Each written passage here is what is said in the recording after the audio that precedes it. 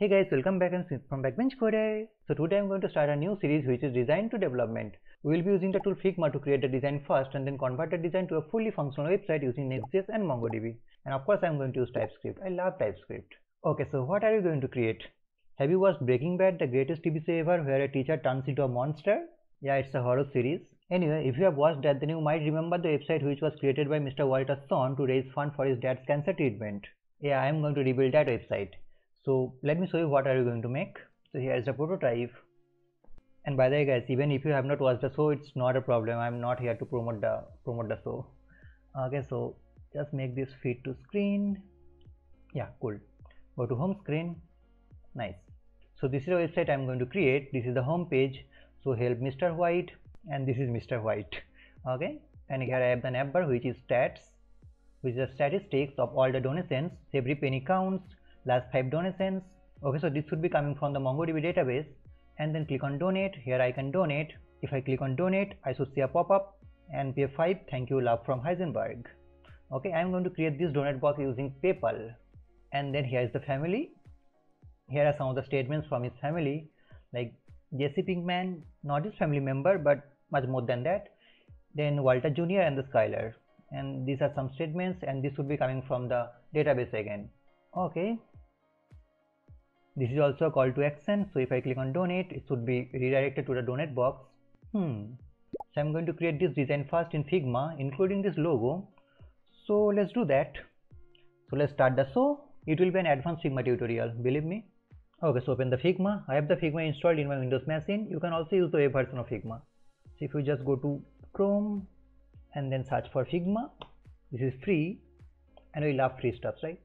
Just like this YouTube video, so please hit the like button. So just log in here and you will be redirected to the Figma dashboard. Okay, cool. So first of all, let's create a new project. Click on this plus icon. This is untitled. Let's name this Save Walter Please. Cool. So the first step of designing is we need to arrange the assets. So let me just get the assets. I guess this is in my desktop folder. And I have these 2 assets. One is the image and the second one is the logo. Here it is. Don't worry, I'll put all the assets in the description box. Just chill. Hey, by the way, what about this logo? Well, I'm going to create this logo in Figma, but at the end of this video. For now, just keep the show going. Okay. Cool. Delete this. Nice. Okay, so next step is we need to create a color palette. I have my color palette ready. So just copy this. Again, I'll put all the hex codes in the description box so you can just get that. I'll also put the Figma file. So second step ready. Now I'll convert each color to a separate color style. And what's the benefit of that? I'll show you in a minute. So just select one color and then click on these 4 dots, click on this plus icon, and here you can create a new color style. So I'll name this yellow highlight. This is the highlight color. So highlight create style. Now this style means it's a variable. What I mean by that? So if you just create a rectangle using this R, now look at this. Here you can add this color style. How? Just go to these 4 icons and then here you can see the color styles. Here I have the color style yellow, which is the highlight. Just hover over this, click on this, look at this. Now look at this. If you just modify this color style, it will affect all the elements which is using this color style. So just click on an empty space. These are all the color styles of this project. So just click on this icon, this edit icon, and then at the bottom you can see the hex code. Click on this and then you can change this. So just go for red. Look at this. It's cool, huh? So it's kind of variable. Just undo this yellow. Cool. And now I'll convert all these colors to a separate style. So again, just click on this circle and then click on these 4 dots. Click on this plus and this will create a color style. Just name this, I don't know, background. Cool. Again, this gray. Click on this plus, create color style. This is secondary. Cool, create style, and then this white. Click on this, click on plus. This is the primary. So now again look at this. Just click on an empty space and you will see all the color styles: highlight, background, secondary and primary. Cool. Just group this. Nice. And drag this at the top. delete this rectangle, I don't need that. Okay, so I have my color palette ready, I have my assets ready, and next I need to choose a font. So for the font I will be using Poppins. Just click on T, just write anything like Poppins, select this, click on this text, just search for Poppins. The font size is 100 for now. Okay, so the basic setup is almost ready. Cool. And next we need to create a frame. So for that, just go to this navigation menu and click on this frame. You can also use the shortcut F, capital F, and then at the right you have all the predefined frames. So just click on this desktop, and here I am going to use the full HD screen, which is 1920x1080, and that is not available. No problem, we can draw that. So just drag. Cool. Just go to this width at the right, go for 1920 into 1080. Cool. I have my frame ready. Zoom out, Mr. Walter, go at the top. Nice. And next I'm going to add a grid. So for that, just go to the right, click on this layout grid, click on this plus icon. So click on this settings, layout grid settings. Here I can modify that. I'll be using the column based grid. So just click on this drop down, and here just select the columns. The number of columns is 12. That's what I prefer. You can also change the color, so from red to something like gray.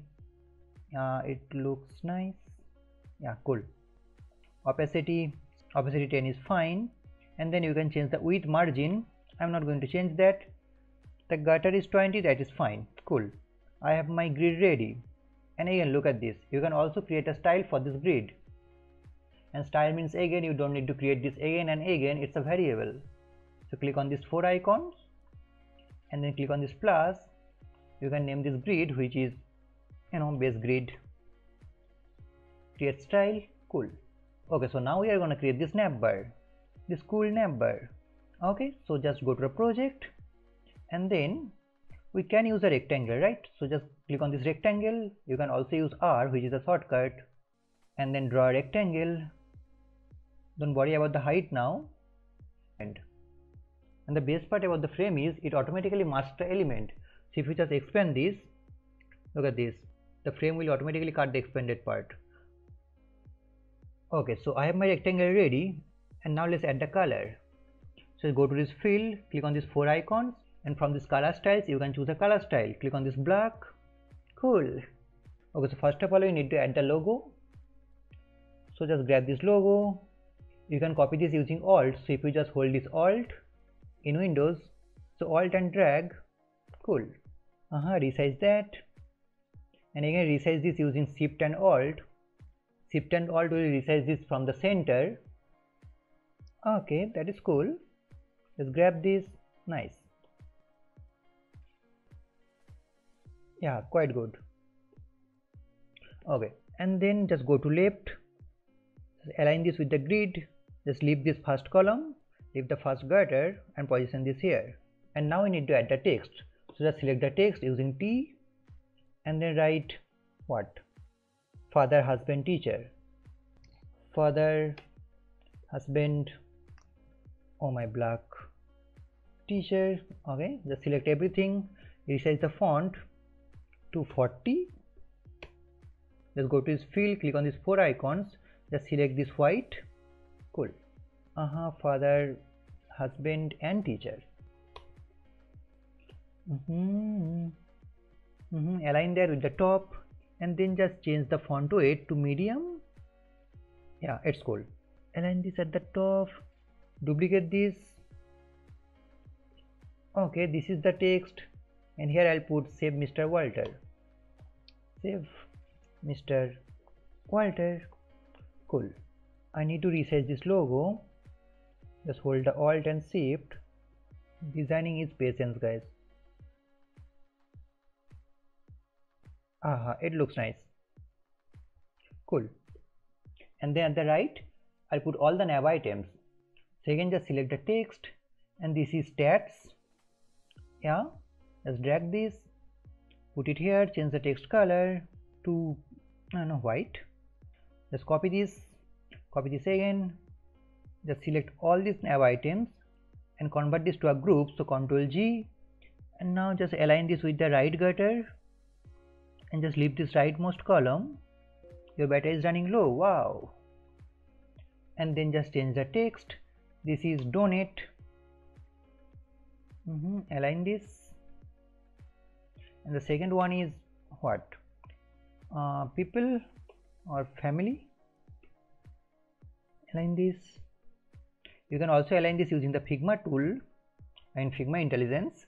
So just click on all this icon. You can actually click on this group, and then at the top right I should say, click on this drop down which is the more options, and then distribute horizontal spacing. It will give all the elements the same amount of space. Again, to make this group vertically centered, just click on this group, click on this rectangle, and then at the top here just select the vertical center, this one. Nice. Should I make this medium? The font weight? Actually looks nice. So that's it, that's my navbar ready, and now I'm going to convert this navbar to a component. What is the component and how does it work? I'll show you in a minute. So select all the elements of this navbar, select everything including this logo, rectangle, and then make this a group, so Ctrl G, look at this group 2, just name this navbar. Nice. And now just right click on this create component, the shortcut is Ctrl Alt K, and look at this, you can see this icon, this means this is a component, and now you can just drag this out of the frame. Why? Because I am going to use a child component. And how can you use the child component? So if you just copy this master component, just copy this is a child component, let's align this. Yeah, cool. Look at the icon difference, this is solid and this is light or something like that.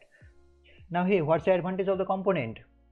So the advantage is, now if you change the master component, it will affect all the child component. So let's say if you want to change the shape Walter to shape Walter White, look at this. Okay, it will affect all this navbar.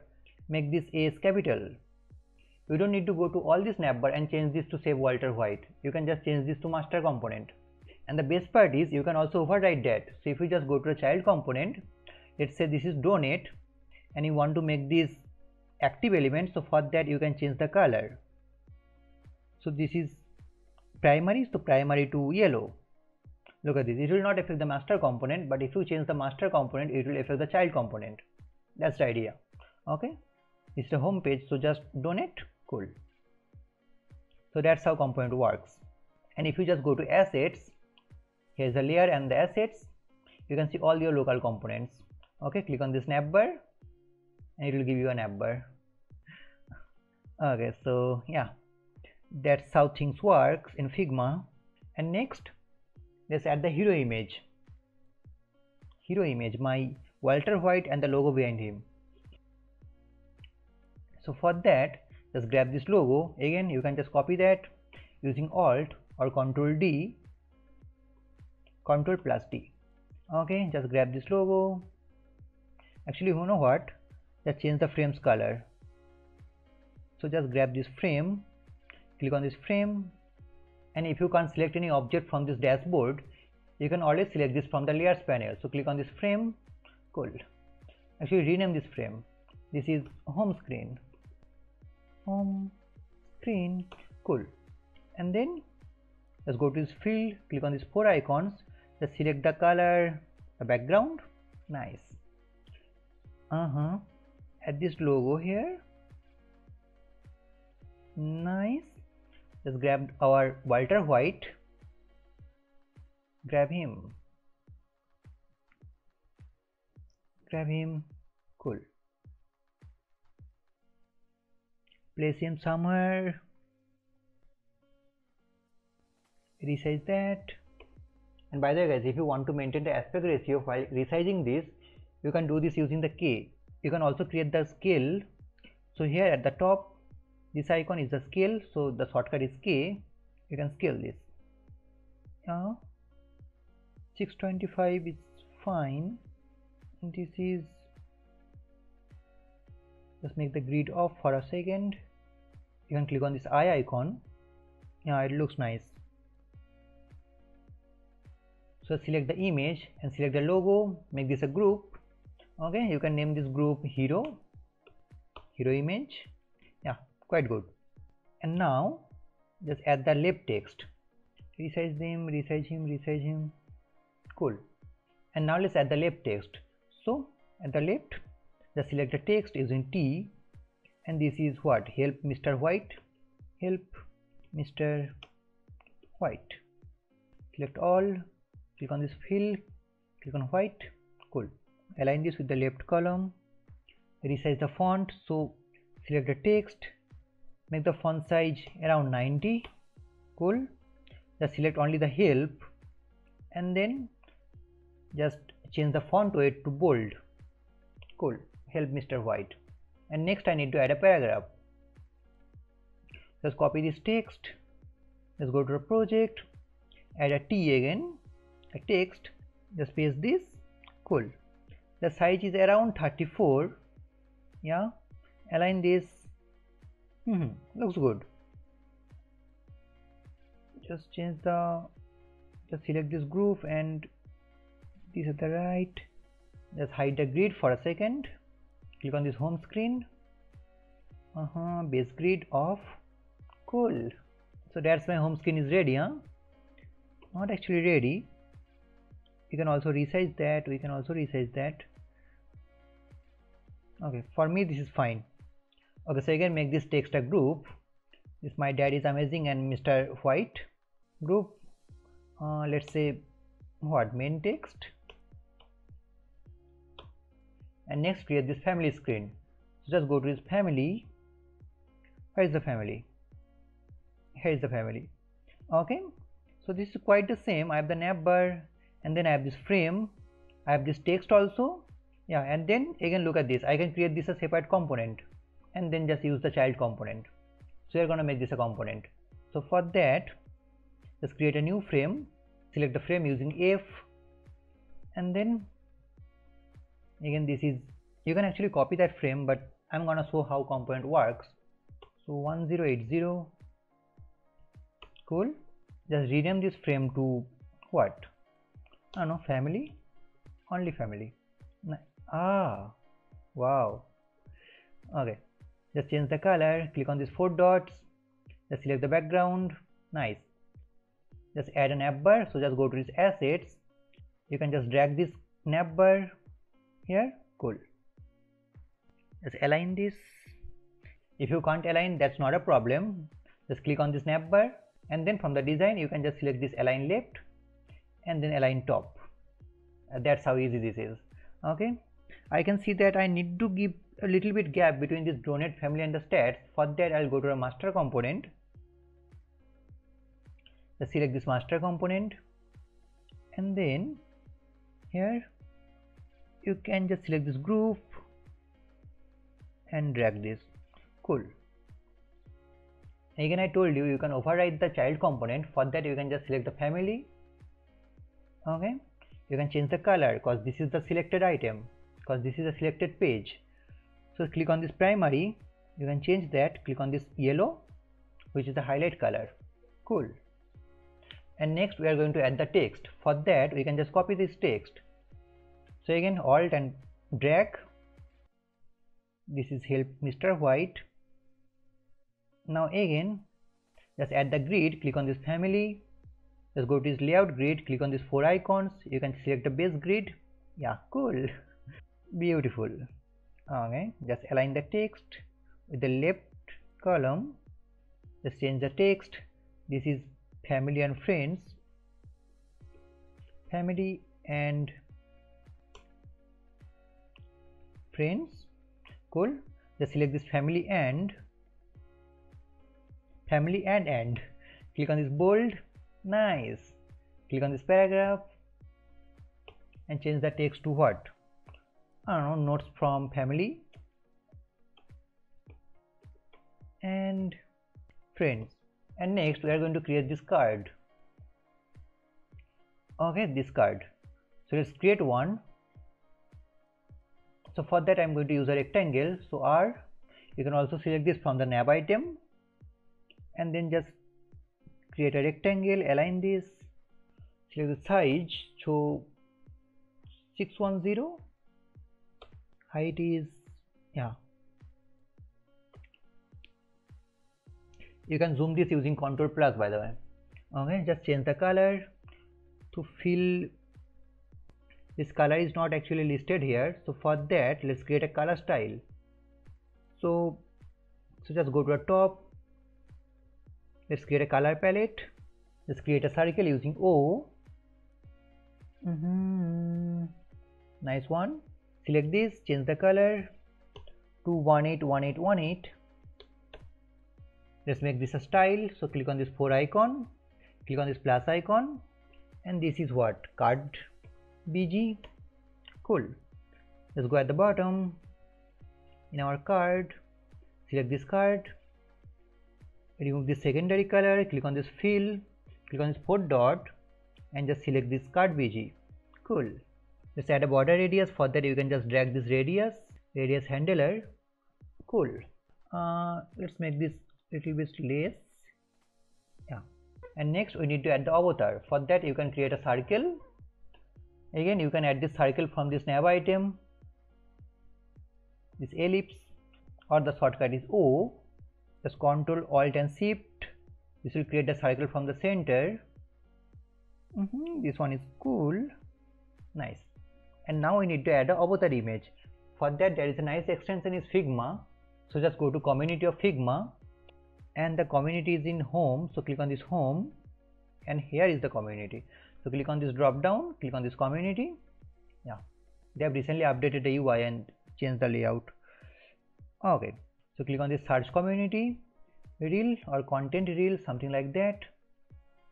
Click on this plugin, yeah, content reel. So just install this. I've already installed that. Just go to the project, and now after installing that, click on this circle and right click, go to plugins, and then search for the content reel. Yeah, I have the content reel here. Click on this and it will open the content reel. Okay, next, start.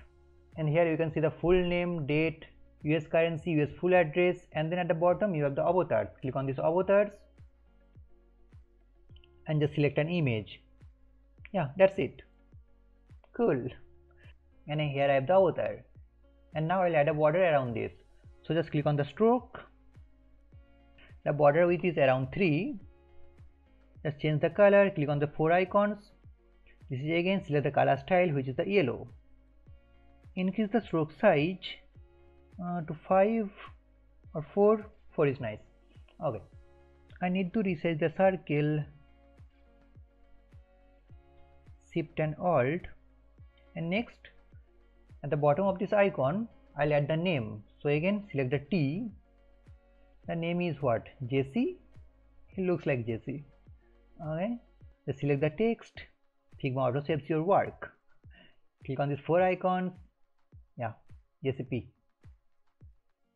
Resize this, make this horizontally center. So just select this text and the image, go to the top and make this horizontally centered. Yeah, and next at the right I should add the notes. So just copy the notes, some lorem ipsum. Again you can get the lorem ipsum from the content reels. Okay, just again add a rectangle. I always use the box model approach.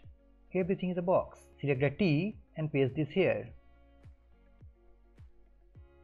Okay, just click on this rectangle and remove the fill color. Remove this, make this a group. Go to its layers, click on this rectangle and the text and make this a group. Ctrl G. Cool. I have the ellipse here, and then I have this JCP, and I have this rectangle, the full rectangle. Make everything a group because I am going to make this a component. Ctrl G. Nice. So rename this to card. Okay, and let's convert this to a component. The shortcut is Ctrl Alt and K. At the left you can see this, it is converted to a component. The icon, look at this icon here. I'll make this out of the frame and then create a duplicate of this, which is the child component. Let's align this, again duplicate this, again duplicate the component, Okay, select all the cards, go to the top. I need to align this to center. It's already centered, and just add same vertical space, distribute vertical spacing. Cool. This is also the same. Just align this. Nice. Align the text, center. Cool. And now let's change the content. So let me show you a trick. Click on this two avatar. Okay, right click and then go to plugins, click on this content reel, select the avatar. At the bottom it is selected random, right? So just make this random, not a problem. Click on this apply all and it will give you random avatar. Close this, look at this. Okay, so this is a girl. Let's make this Skylar, and then this one is a girl, but just make this Walter Jr. Walter Jr. Look at this, the text is broken. To fix that, just go to the right, look at this text portion, click on this auto width. Okay, cool. And then you can also make this horizontally centered. So just click on this text align center. Cool. Click on this Skylar, click on this text align center. Let's remove this grid for a second. What is family? Yeah, looks nice. And next let's make this donate page. For that, what do you need to create? We have this navbar ready, we have this text ready, and then I need to just create this donate box. Okay, let's do that. So let's copy this frame. Let's click on this frame, Ctrl D. Yeah, I have this frame ready. Okay, so I have this navbar. This is not family, so just override that. Remove this highlight. Oops. Just click on this family, just make this white. Click on this highlight, just select the white, and then this is donate, so just select the donate. Click on this primary and make this highlight. Okay, you need to change this text. So this is you can help. Yeah, you can also help me by clicking the like button. You can help. So just grab this, you can make this regular. Cool. And then this paragraph, so just copy this up and just add this paragraph here. Let's make this you can medium. Nice. To save, please send your contribution to our fund and keep the series alive. Walter White is not important, the series is important. Okay, just grab all these cards, delete that. Nice.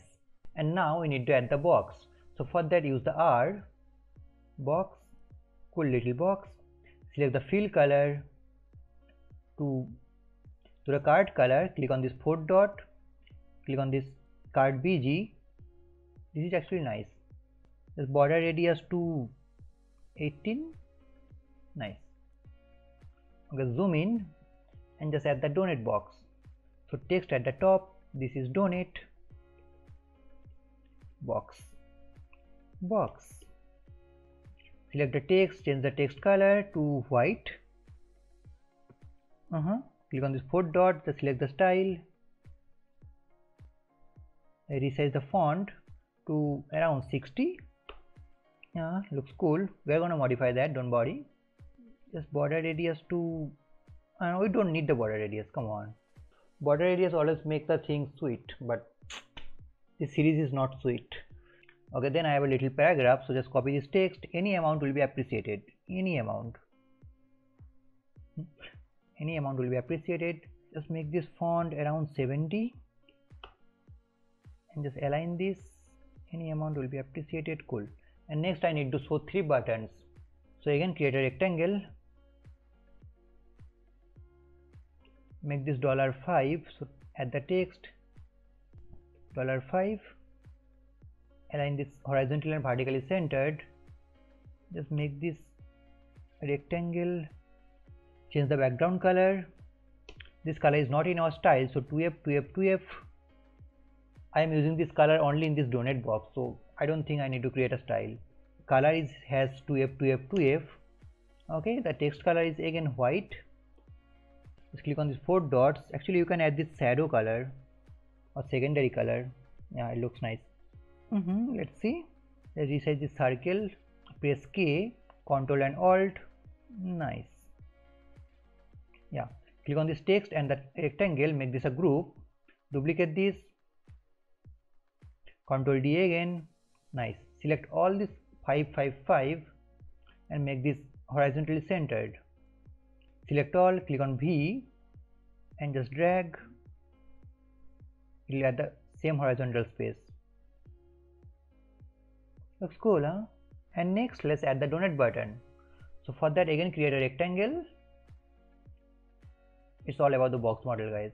Change the color to highlight, which is the yellow. Select the text and write donate. The text size is around 30 or not 20. Why am I 32? Cool. 32. Select the text, make this medium. Select the text, click on this auto width. Cool. Donate. Don't worry about this box. Make this horizontally centered. Nice. Looks good, huh? Okay, now we need to align that. So donate box, I'll make the font medium. Cool. Just shift this to a top. Okay, any amount will be appreciated. Also shift this to a top. Cool. I have all these buttons here. Let's change the text to 10. Make this auto width. Cool. And the third one is 20. Auto width. Click on this auto width. Cool. Select this donate. Make this button a group. Click on this text and the rectangle. Click on Ctrl and G and make this a button. I also need to add the button on the home screen. I'll copy this button from here. The extra height of this text because of the font, that is okay, not a problem. Just select all these buttons, make this the bottom of the button. I am more a developer than a designer. Looks cool. Select every item and make this horizontally centered. All the items are horizontally centered, so not a problem. Yeah. Now select this button, copy this, go to a top. You can also make this a component, but does not really matter. Okay, click on this frame, Ctrl and V. Where is my text? Select this button here, copy this, go to home screen, paste here, just add this donate, align this with the left. Select everything, click on left. Cool. I have some space. Okay, make this donate. I can also add some later spacing. So just select this donate and then just go to its text, click on this later spacing and then make this, that's cool, 5%. Nice. And then I have this page which is the statistics, and you know what, you should try to create this page. Again, just duplicate a page and then you will get the navbar. Just override the navbar to stats and then you will get this text. The text is ready. Just create a text, last 5 donation, and then this donation card. Just create a component, just add a border, just create a rectangle, add border, add the text, make this a component and just duplicate that. Quite easy. Okay, and now let's create this model. So for that again I'm going to create a frame. So if the size is around 960 and the height is 590, just let me show how this should look. Cool. Just click on this frame, just change the color, to the card BG. Just add some border radius. Just click on this frame and then at the right you can control the border radius. So the border radius is around 15. Yeah, cool. And now we need to add some icons. So here I have this PayPal icon, and then I have this hat icon, and there is a nice extension available. Let me show you. Again, just go to a community and just search for icon. The name of the icon is Iconify. Okay, so just search for this Iconify, and then here let's say PayPal. Yeah, I have this PayPal. Just drag and drop. Cool. Very small PayPal. Where it is? Yeah, here it is. Select this, change the color to again the highlight color, resize this, just press K, left top, just add the donation amount whatever is selected by the user. So 5, hey, where is my text? Yeah, $5. Select the text, go to fill and add the color style, the highlight color, make this bold or semi bold, medium is fine. Just resize the font, 50, cool. And next I need to add a hat. So again, just right click, go to plugins, go to Iconify, and here just search for a hat. Here is my hat cowboy. Just copy this, select the hat, close this Iconify, just go to this fill, click on these 4 icons, this style, just select the highlight style. Nice, you can do it. Okay, just drag this, resize. I need to add some text like thank you, love from Heisenberg. Then add a T. Look at this, Heisenberg is in bold because Heisenberg is bold. And then I need to add a button. So you can just copy the button, ups. Just select the card or the frame, just paste this, and this is something like pay $5. Cool. Medium to same bold. Yeah, same bold is fine. So that's my model is ready. Yeah, looks nice. So I've created 3 pages. You will create the 4th page. This is really easy. Okay, and now I'll move to the prototype. So for that, just click on this prototype. Let me zoom in. Click on the navbar main component. Click on every text, and here you can see this plus icon. You can just connect this with any screen. So just drag this arc, and this is donate, right? So I need to connect this with the donate screen. Where is the donate screen? Here it is. And as soon as an arc is connected, you will see this interaction details. And here I have this on click, like when to add the page transition, and then I have this navigate to like open overlay. I'm gonna show you what is open overlay. And then look at this animation. So I have this instant, smart animate, dissolve, move in, move out, push in. You can see this push, slide in, slide out. You know how it works. But this smart animate, just select the smart animate. It will animate only those part of the screen which is changed. So this is quite fancy. And then again go to a nav item. Just click on this family. Just drag this arc and connect with the family screen. Cool. And then I have the stats. I have not created that. That is fine. And next, look at this donate. And by the way, look at this. As this is a master component, and you have connected all these arcs with this master component, and because of that, if you just go to any screen and just click on this nav item, look at this. The arcs are already connected, right? So this is quite good. And now just click on this donate button inside the home screen. Then let me zoom in. Go to prototype. Why can't I see the arc? You have the arc for the text, but I don't have the arc for this button. Wow. Anyway, not a problem. Just delete this donate and let's create a rectangle. Look at this. Go to design again, click on this design. Just change the fill color to this. Add the text, something like donate. Font size to 60. Okay, cool.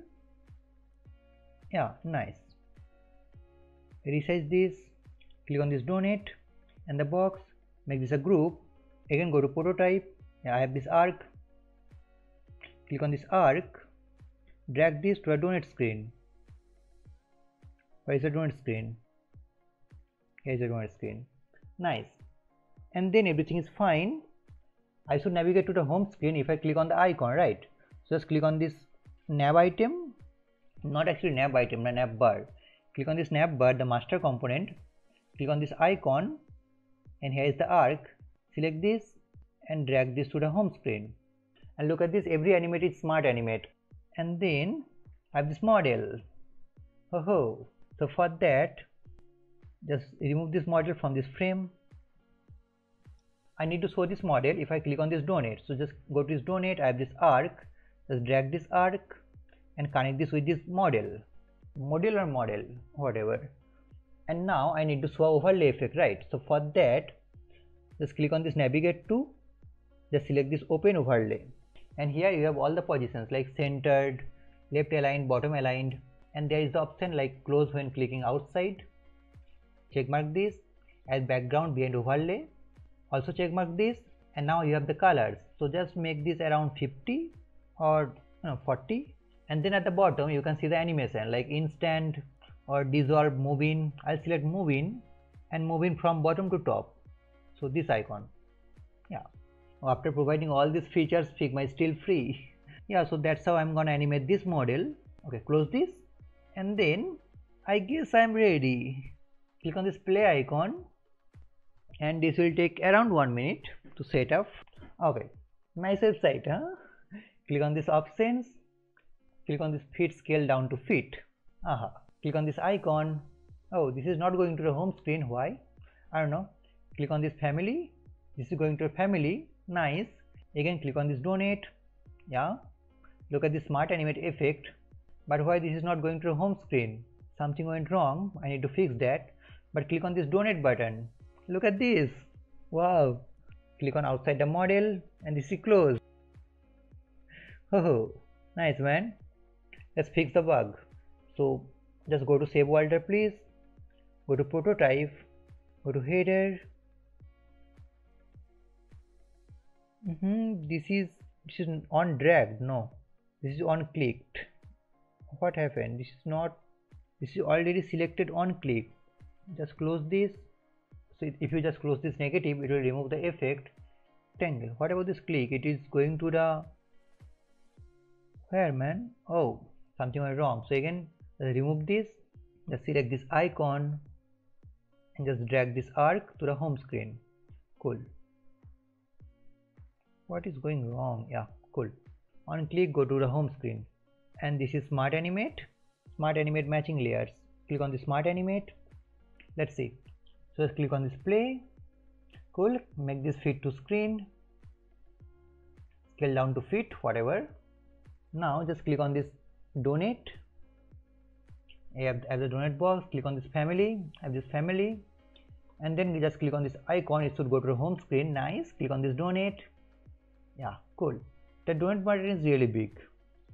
Let's fix that. Let's go to save folder, please. Let's go to design. This is around 200 and the height is around 110. The font size 30. Yeah, cool. Make this auto width. Looks nice. Okay. Yeah, looks nice. Cool. So this is my design ready, and next I'm gonna create this logo. This logo is really simple.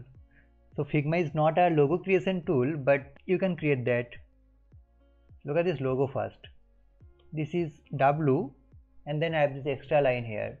So for that I can create I can create two V and then overlap each other, and then I can just create two lines. One is this vertical and the second one is this horizontal. Let's do that. Let's select the T and just type V. Just increase the size. Select K. Cool. Just select the font Roboto. Yeah. And then increase this. change the font weight to thin or light. Light is fine.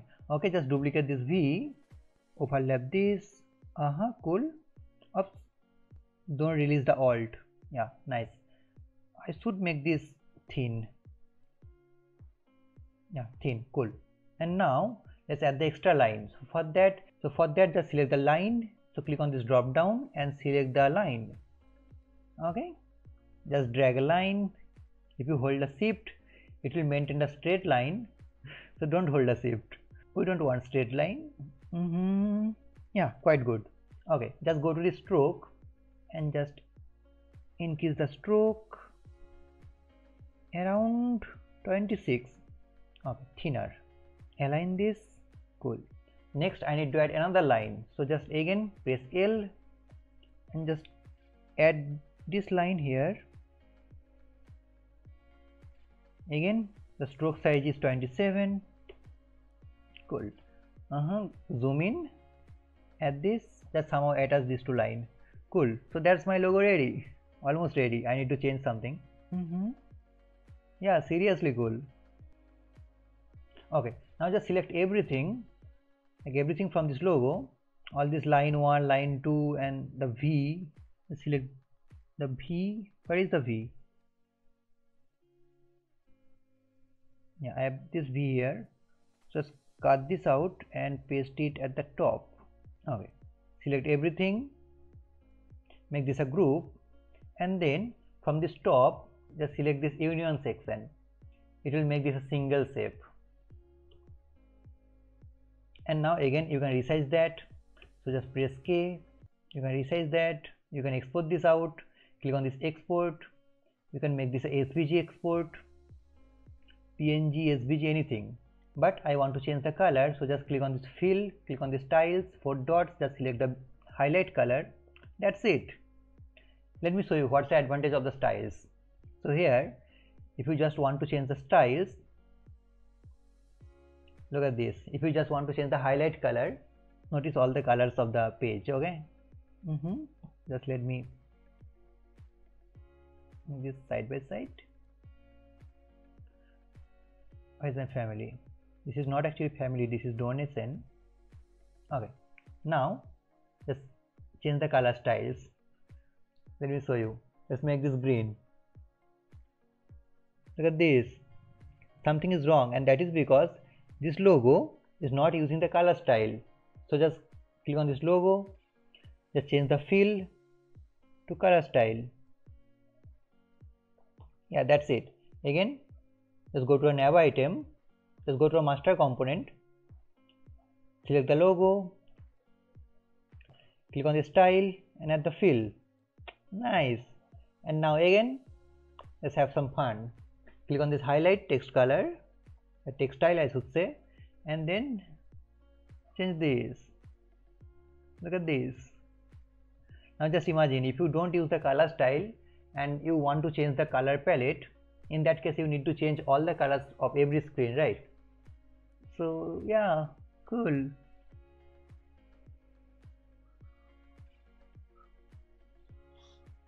So that's it guys, that's my first ever Figma tutorial. I have really enjoyed that.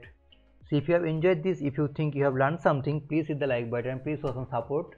And in the next video, I'm gonna convert this design to a fully functional website using Next.js and MongoDB. To be honest, I'm more a developer than a designer. Hey guys, welcome back. I'm from 𝐬𝐮𝐩𝐸𝐴. So this is the second part of the series Design to Development. In the last video, we have designed the UI. So if you are interested in UI design, please check out that video. So in this part, we are going to convert a design to code using Next.js and Tailwind CSS. And then in the next part, I'll add the database and implement the logic. Okay, so let me give you a quick demo about the website. Okay, so at the top, I have this navbar, a logo, and then this random text, and then 3 nav items, which are donate, family, and stats. And then inside this home page, I have this hero image. Don't worry, I'll provide you all the assets. And then at the left, I have this help Mr. White, and then a call to action button, which is donate. So click on donate, it will redirect you to the donate page. Nice. So I have this PayPal button. Just click on whatever amount you want to donate, like $5, $10, let's say $5. Click on PayPal. Now here is a tweak guys. I have not really implemented the donate button because in India the donate button is not available. Okay, but I'll provide you all the logic to implement a donate button, don't worry. Okay, so I've logged in as Sumit, and then as you can see this is shipped to, so I've implemented a checkout of PayPal, which is also necessary stuff. Anyway, click on this pay now. This is a sandbox account, by the way. Nice. And then just go to stats. You should see Sumit $5. I should show $1. Anyway, I have these top donators, which are the top 5 donators, and then this total donation, which is just the sum up of all these donations. Okay, then just click on family. Again guys, this data should be coming from the MongoDB database, and then click on family. Look at this. I have these notes from family and friends, so 𝐤𝐨𝐫𝐭𝐞𝐫, Walter Jr. and Skylar White. This is a small app, but I have really planned this app so that I can show you all the implementation of Next.js using TypeScript. Okay, so it will be fun. Okay, so to get us up and running, I have created this basic boilerplate for this app, which just includes the setup files of Tailwind, TypeScript and Next.js, just so you don't have to write those boring stuff from scratch. But if you want to create the boilerplate from the scratch, I'll put the link of one of my video in the description box. Anyway, just go to this repository. I'll put this link in the description box, and then from this branch drop down, click on this setup. That's it. Okay, just copy this URL, and now just go to your terminal and run npx create next app,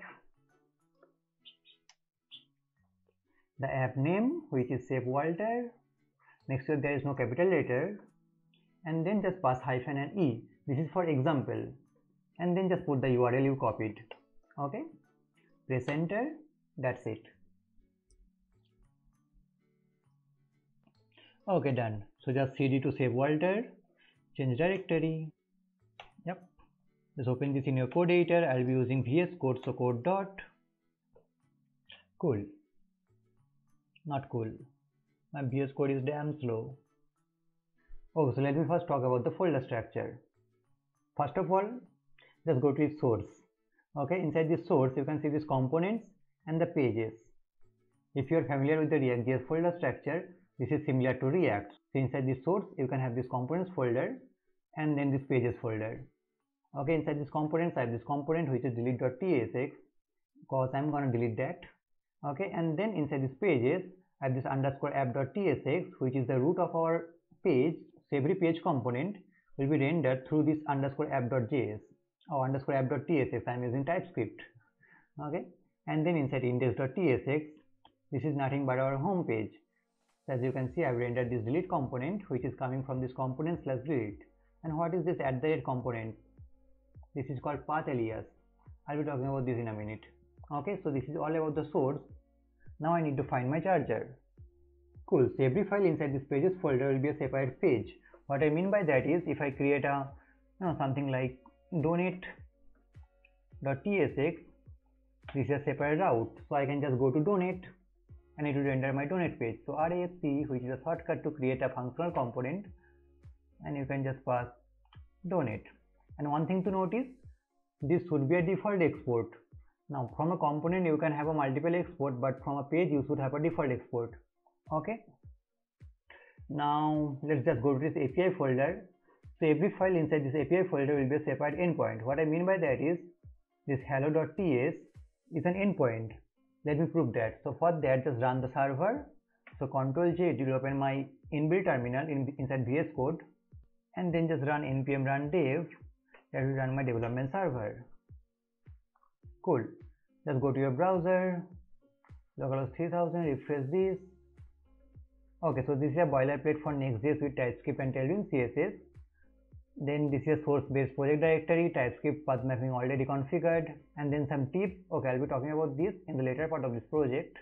So what I want to prove is, just go to this API / hello, and it should return you John Doe, because this is an endpoint. Yeah, this is a John Doe. Nice. Yeah, really nice.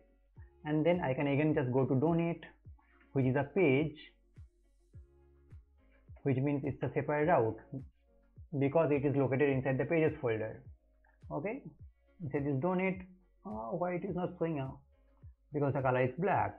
Okay, so this is a donate. Now let's go to home page. Let me just continue the folder structure. Okay, so inside this pages I have this API folder and then underscore app.tss, donate.tss, index.tss, all are done. Okay, inside this components I have this delete.tss, which is just a component.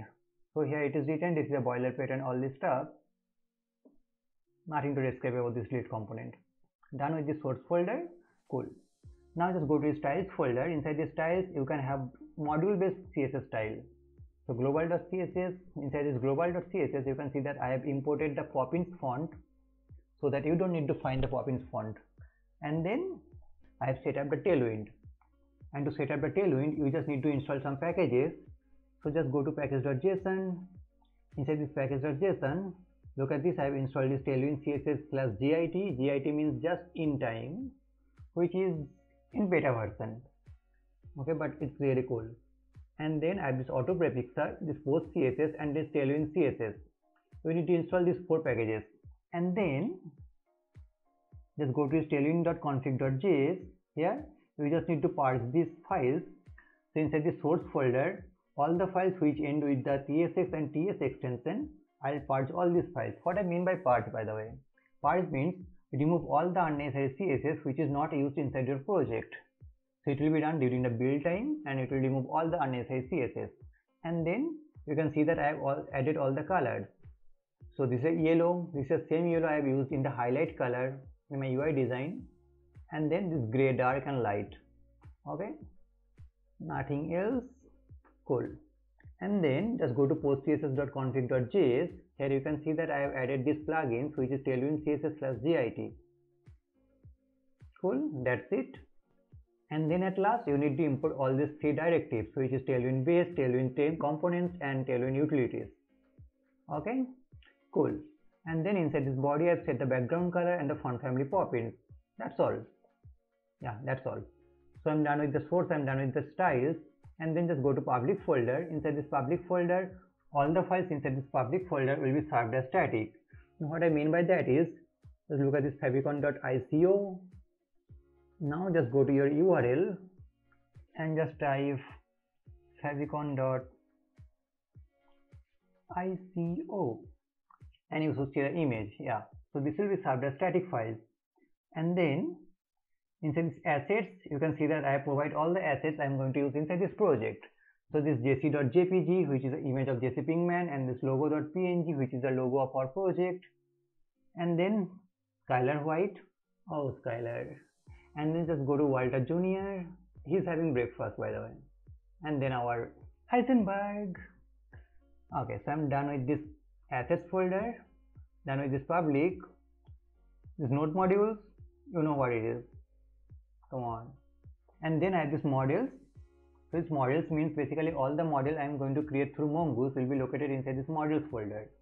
We are going to see this in the next video. And then this middlewares.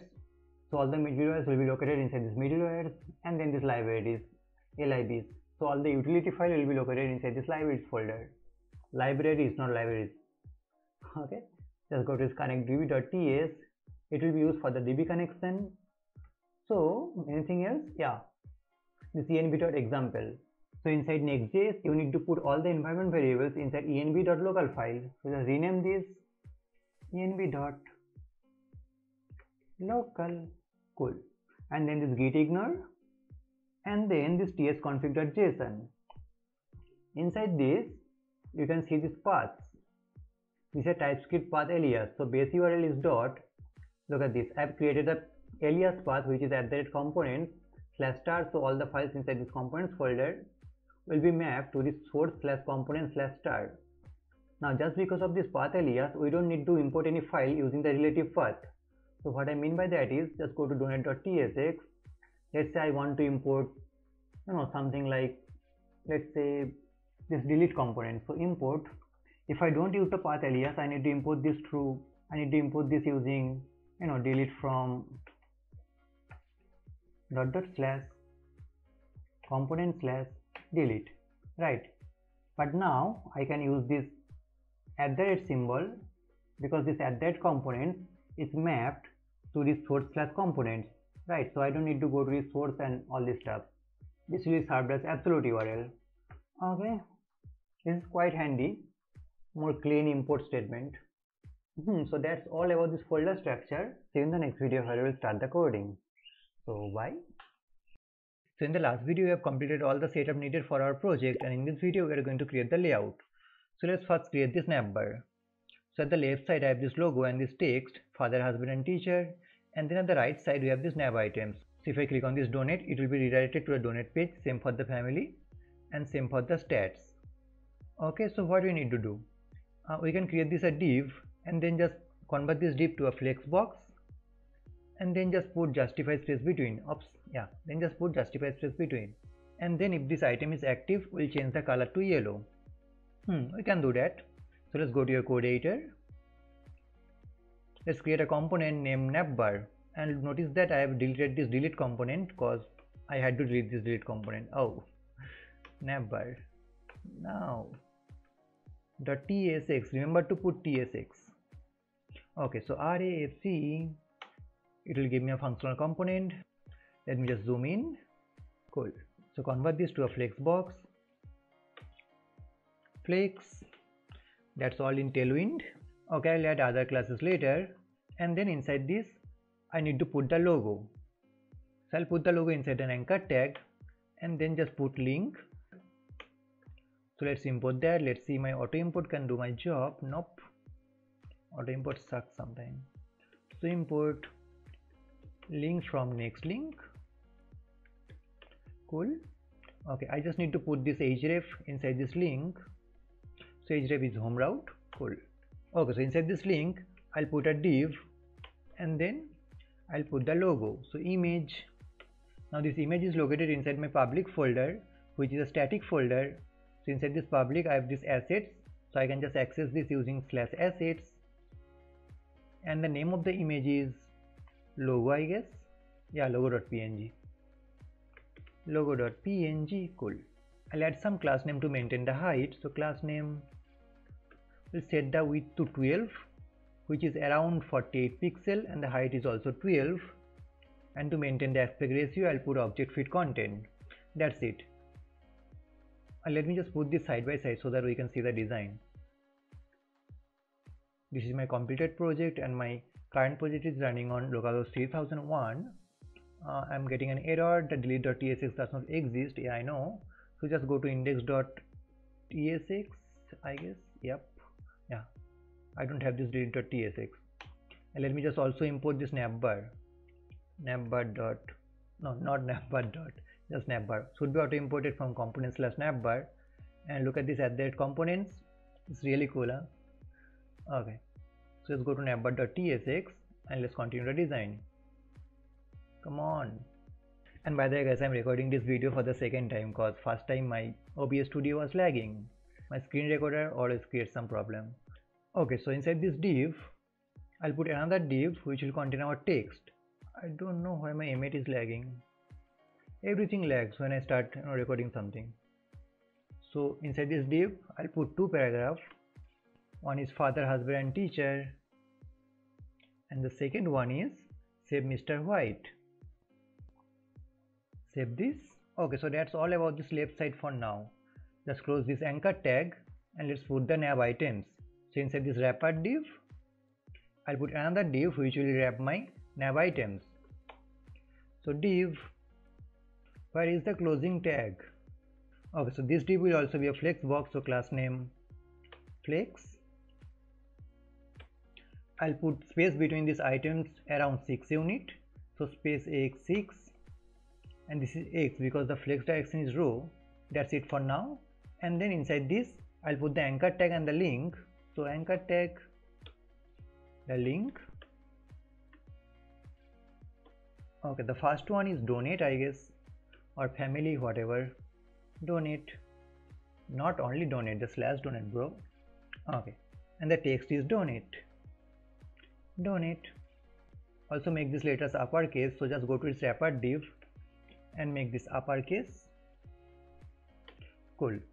I'll also check if this item is active. In that case I'll change the color to yellow. So for that I can check this inside this anchor tag. Let's say class name, a conditional class name. I'll check if the path name, I need to import the path name somehow. So if the path name is donate, in that case I'll change the color to text of yellow, the default yellow. Else null, nothing. Okay, I just need to import the path name. The spelling is also wrong. So let's go to the top and import path name. And how can I get the input? And how can I get the path name? For that I need to import the use router hook. So let's import this. So import use router. First of all, let's mention the package. This is next/router. Auto import is also not working. So just import use router. Cool. And then inside this use router, just call this hook and it will return me an object, and I can destructure the path name. Path name, not path name. Cool. Now I'll copy this anchor tag couple of times because I have 3 nav items. Okay, the second one is what? Stats, I guess. Statistics. And the href is stats. Also a text is stats. And then this is donate. So just select all the donate and make this family or people family.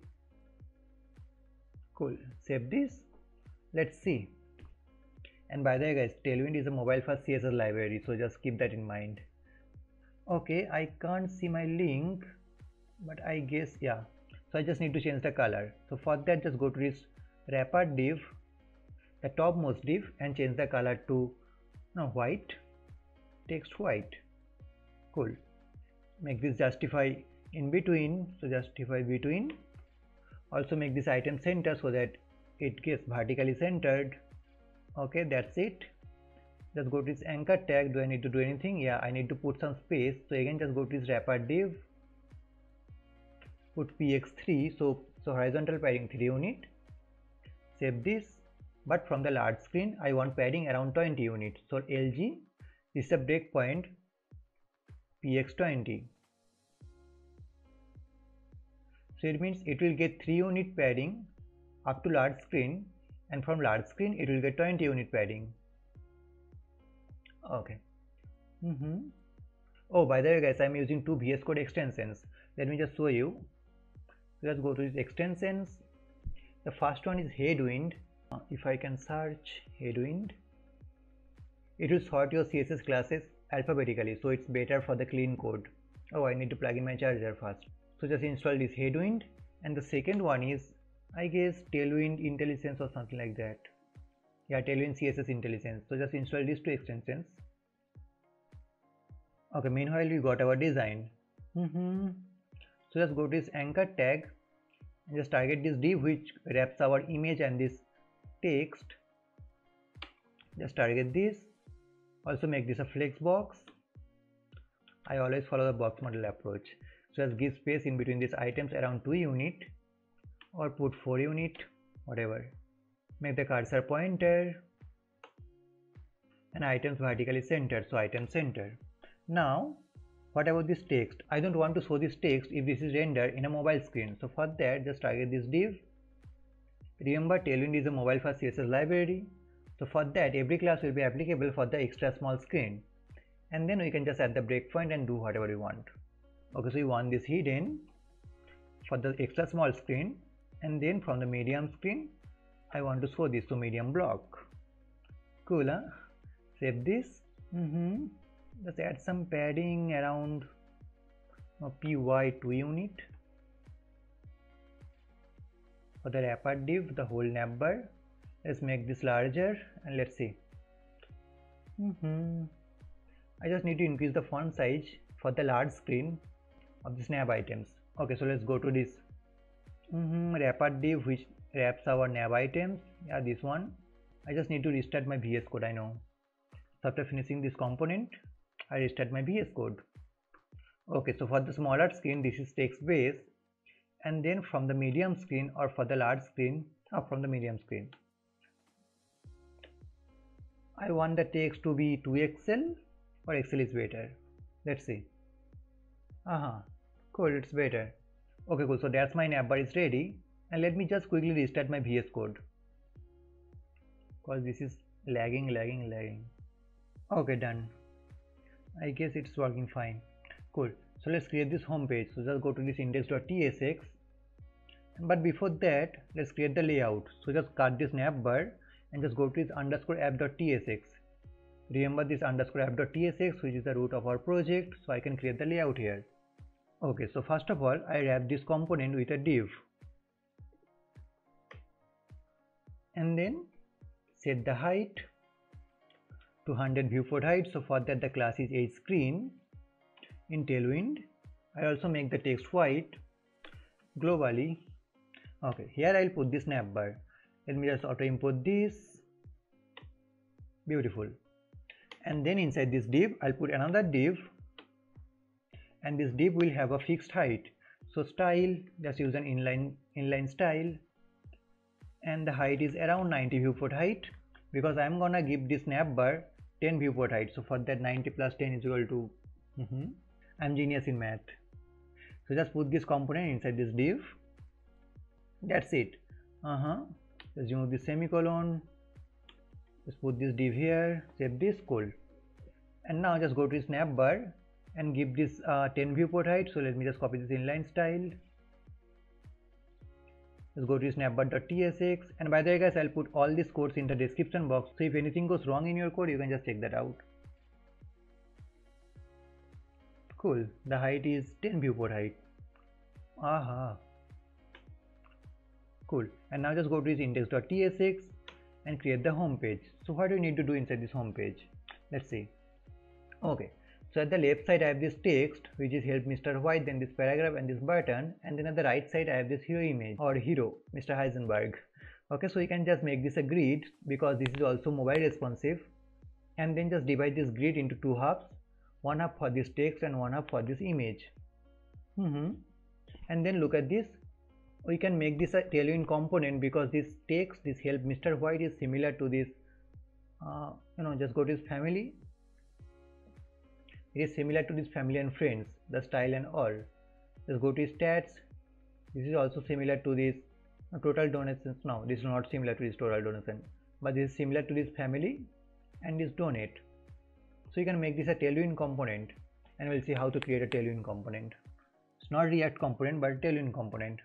Okay, so just go to this index.tsx and let's create a grid. So just go to this div. Creating grid in Tailwind is really simple. So class name grid, that's it. Let's define the column. So from the medium screen I want grid columns 2.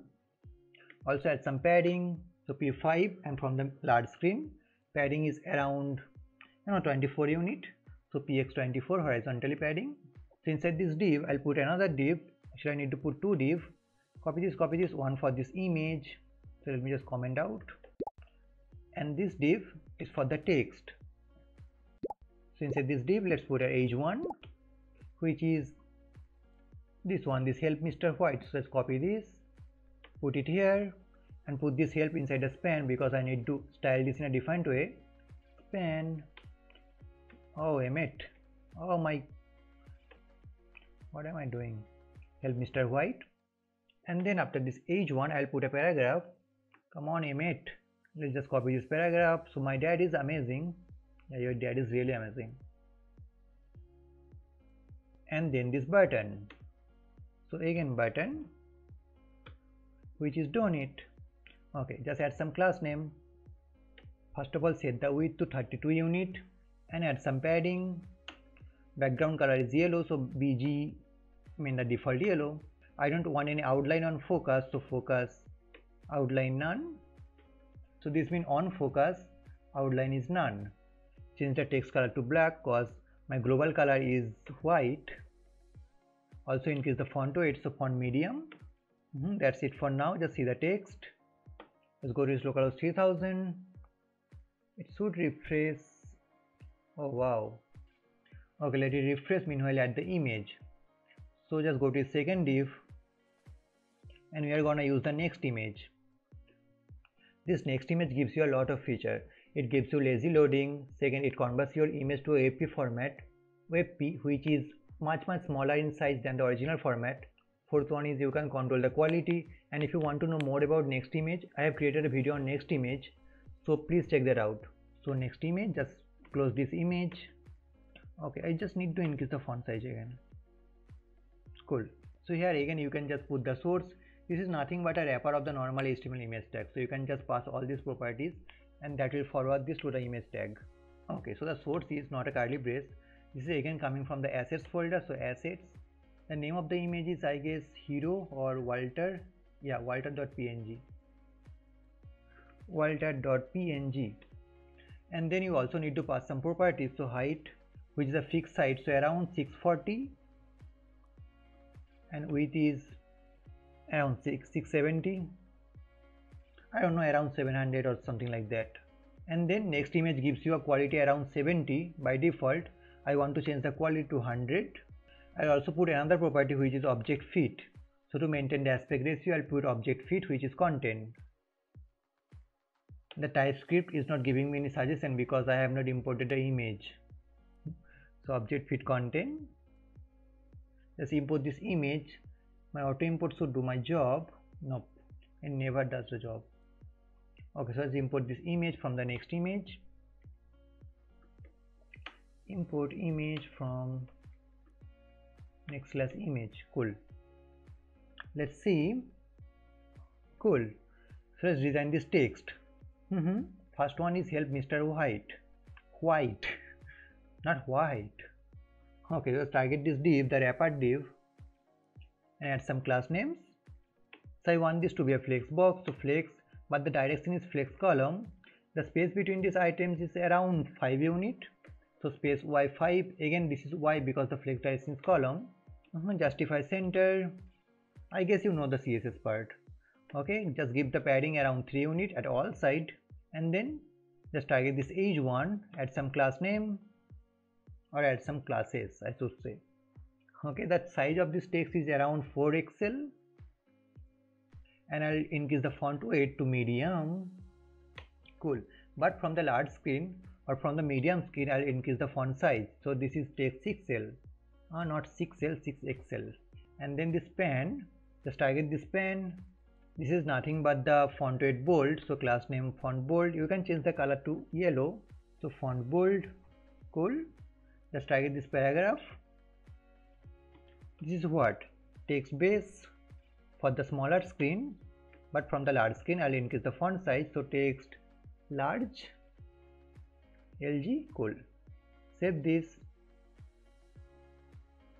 Better. I just need to put some space between help and Mr. White, and I need to design this donate button. So let's go to its code. This is donate. This is help. After this help, just put a space. Cool. Then target this donate button. So this is width 32, but from the large screen I want to increase the width, so LG width around 48. Add some letter spacing, so tracking wider. And by the way guys, you can actually hover over this class and see this property. So letter spacing around 0.05 em. P2 means padding 0.5 rem. Font medium means font weight 500. Okay, I'll make this uppercase. So uppercase. I love Tailwind. So let's save this. Let's see. What about the font size? Increase the font size. So text 2XL. Save this. And look at this. The headwind always sort my class. I don't know how it sorts, but it sorts. Okay, save this and refresh the page. Cool. So that's all about this home page. And now I'll convert this text to a Tailwind component. So for that, just copy all these classes. Let's say for this div, copy all these classes, and now just go to this global.css, and here look at this layer components. Just comment out this. So basically we are going to create these components inside this layer components so that we can override this. I'll show you. Okay, so here you need to put the class name. So this is, let's say, text block wrapper. That's it. Put a curly brace, and here you just need to put apply, and then all the class name, paste it. That's it. Let's make the second one. So text block, title, text block title, apply. Just get this class names from the header, cut out all the Tailwind classes, go to global.css, paste it here, Nice. Anything else? Just copy this. Let's say text block subtitle. Just copy the paragraph class. This is text base, and from that large skin this is text large. Not navbar, bro. And just paste it here. Cool. So that's my components are ready. And now just go to index.tsx and add these classes. So first one is text block wrapper. It should give you suggestion. I don't know why it is not giving the suggestions. Let's copy this. Look, there is a typo. This text block wrapper, and then this age one. This is text block title, and the third one, this is text block subtitle. That's it. Save this. It should be same. Refresh the page. Great. And now just go to statistics page. Let's see what we have in my statistics. And by the way guys, if anything goes wrong in our project, we'll fix that in our refactoring part. Okay, so inside the stats, I have this top donators and then this total donations, right? Okay, so this is basically simple. I have this top donators and then I have this component, which is the name and the donation amount. And then on the left side, I have this total donations inside a box, and then this total donation, which is the age 1 or age 2. And then again inside that I have this box, which is $27, the total amount. Let's do that. Let's create a page. Inside this pages, let's name this stats.tsx. Close the window. This is RFC, which will give me a functional component. Okay, so here again I need to create a grid. So for that I'll just copy the grid from this index page. Let's copy this whole div actually. I remove all the unnecessary stuff. Go to stats. Let's override this div. Paste this here. Cool. Okay, so I have this grid p5 md grid columns lgpx24. That is fine. And then this div, this is text block wrapper. This is also fine. This age 1, this is text block title. That is also fine. But I remove this text. And this is what? Total donation. Cool. Not cool. What is the spelling of total donation? Yeah. And then I'll remove this p tag and this button. I don't need that. Instead I'll put a span that will hold my total donation. Let's say $120. That's it for now. Just remove this image, the next image, we don't need that. Okay, so here I just need to put all these donators. So top or last 5 donators. Just put whatever you want. And then here I just need to render a component. Do I need to create a component, or I can actually make this a div? I don't have any functionalities here. So just create a div and render this. Okay, so I need to render 5 div. For that I'll create a dummy array. So dot using a spade operator, the array constructor, just put the length. This is 5. That's it. I can just map over this array, just grab the donation and return a div. Cool. Inside this div I'll put a span, which is the name. So let's say Sam or Sol. Please Sol. We want a Better Call Saul season 6. And the second one is, let's say 1. That's all for Sol. Okay. Just add some class name on this div. So class name, it has to be flex. Let's change the background. So BG gray dark. Remember we put this class in our Tailwind config file. Add some padding. So px6. Text size around XL. And put some space between these items. So justify between. Cool. Save this. Let's see what we have. Not bad. Let's design this left section first. Okay. Cool. Just close the second div. So first of all, I'll give this wrapper div a full height. So age full, which is height 100%. And then I'll wrap this text block wrapper with another div. So just create a div. And then just put this text block wrapper div inside this div. Cool. Save this. And now just target this new div and add some class names. So you have to create this flex box. So flex, the direction should be flex column, justify center Of course, space between the items is around 3 units, and then target this text blocker wrapper. Remember I told you that we can override this? We are gonna do that. So you want to change the background color, so BG dark gray. I also control the width of this div, so width is around 10 by 12, so this means width is around 80% or 83. Make this horizontally center, so MX auto. That's it for now. Just target this total donation, the age 1, and add more class, so text yellow, just change the color. Add margin, so margin bottom 4 unit, and from the medium screen just change the text size, so text is around 5 pixel, and for the smaller screen this is text 2 pixel. Cool. Just copy these classes and apply this for this second div and target this age 1 and add class name. This will have the same classes. Great. Almost done. I just need to add some space between these items and just need to target this span. Okay, let's do it. Just target this span. This is really simple. Increase the text size, so text is 2 pixel. Padding X is around 6 unit. PY is around 4 unit. From the medium screen I want to increase the text size, so text is 3 pixel. Change the background color, so BG gray light. Cool. Save this and then just target this div and add classes. Just make this a flex box. The direction is flex column. The direction is column. Justify center. Space between these items is around 3 unit and make this text center. Cool. Let's see. I just need to add some padding. And what about this span? Need to fix that. Okay, so just target this div, so padding Y is around 4 unit. That's it. Target this span. Oh, this is not BG dark gray, this is BG gray dark, that's why the color is not showing. Anyway, on this box I just need to give some padding first. Just target this box, this one, this BG gray dark one.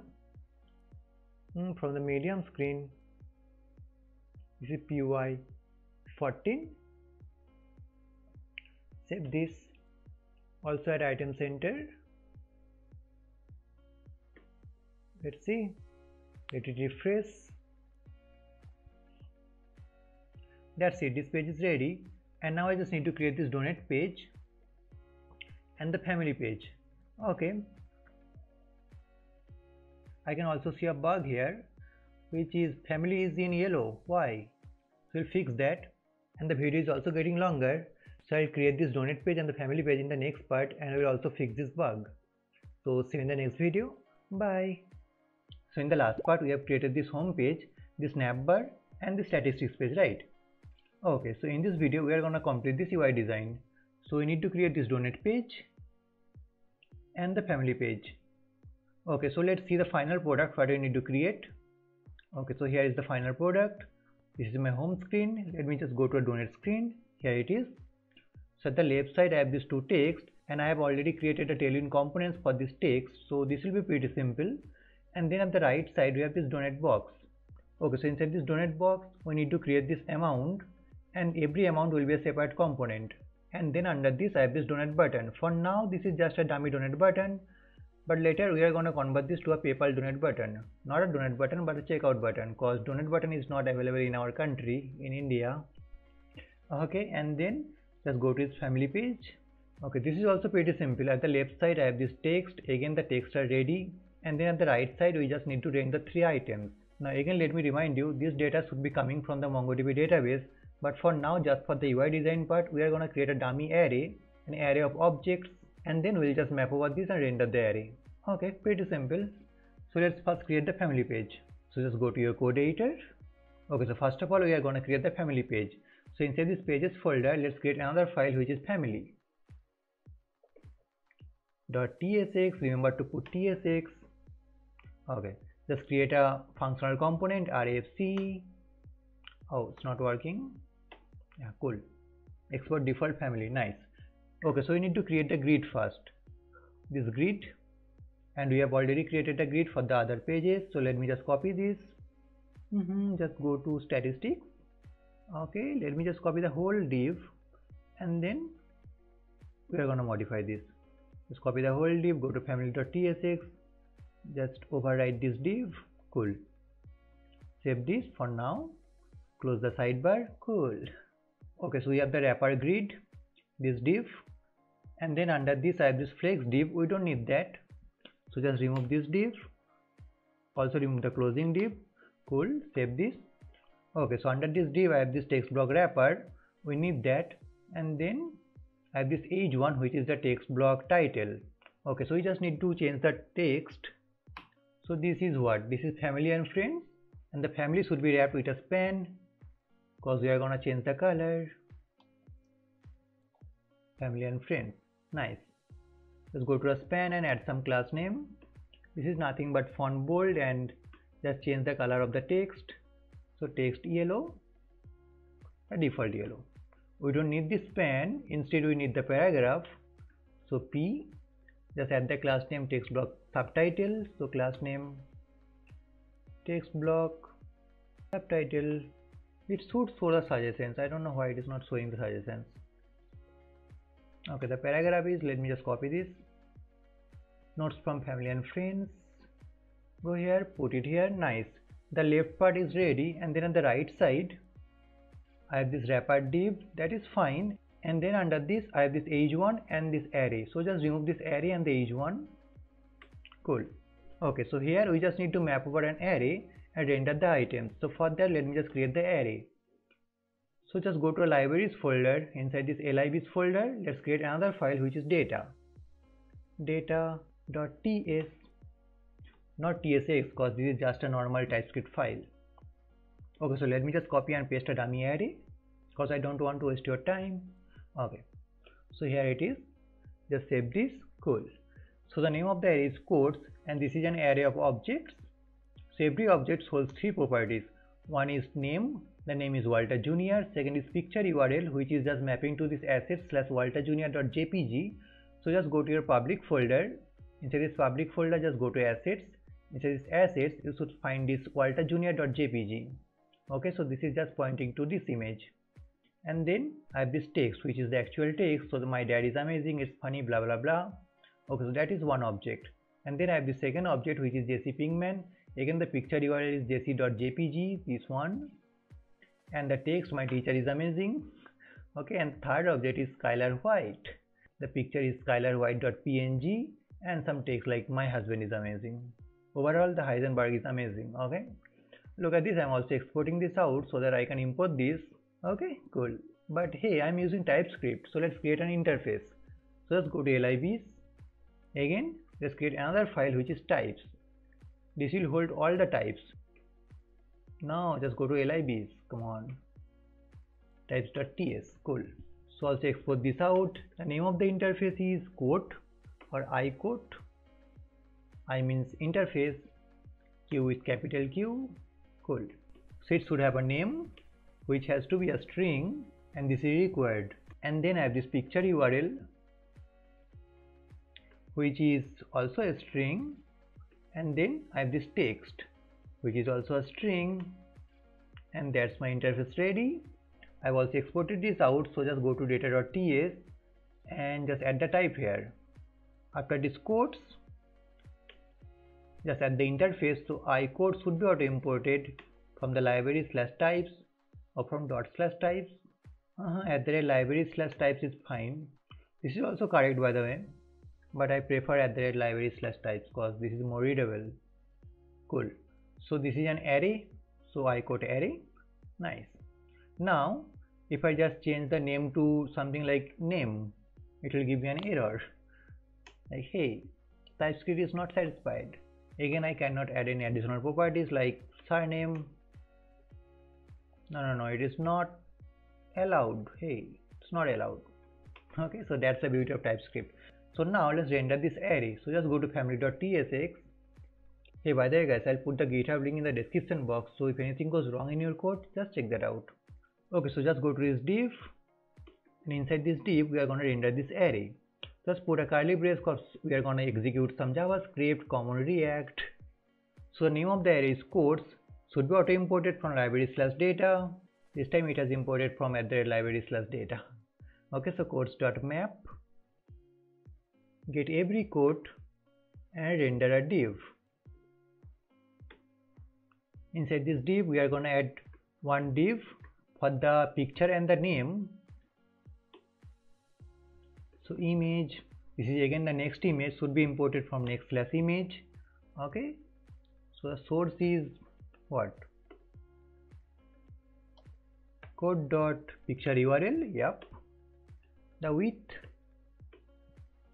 is around 60 pixel and the height is also 60 because we want to give this a border radius. So add class name rounded full,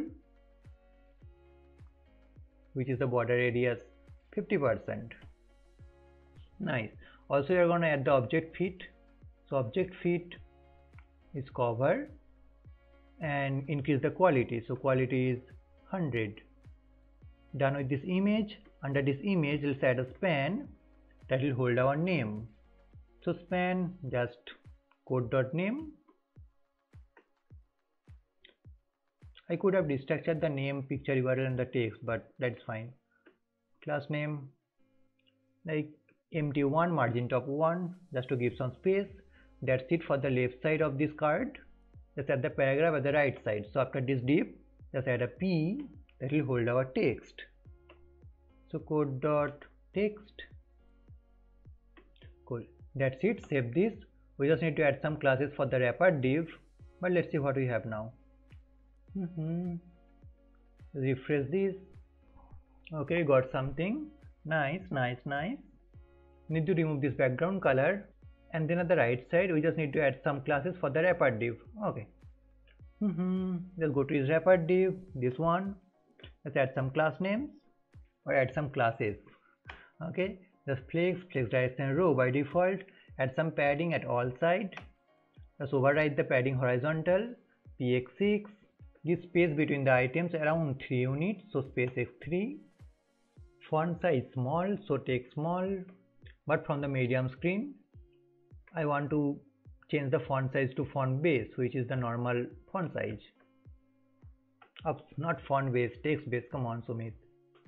Just change the background color, so BG gray dark.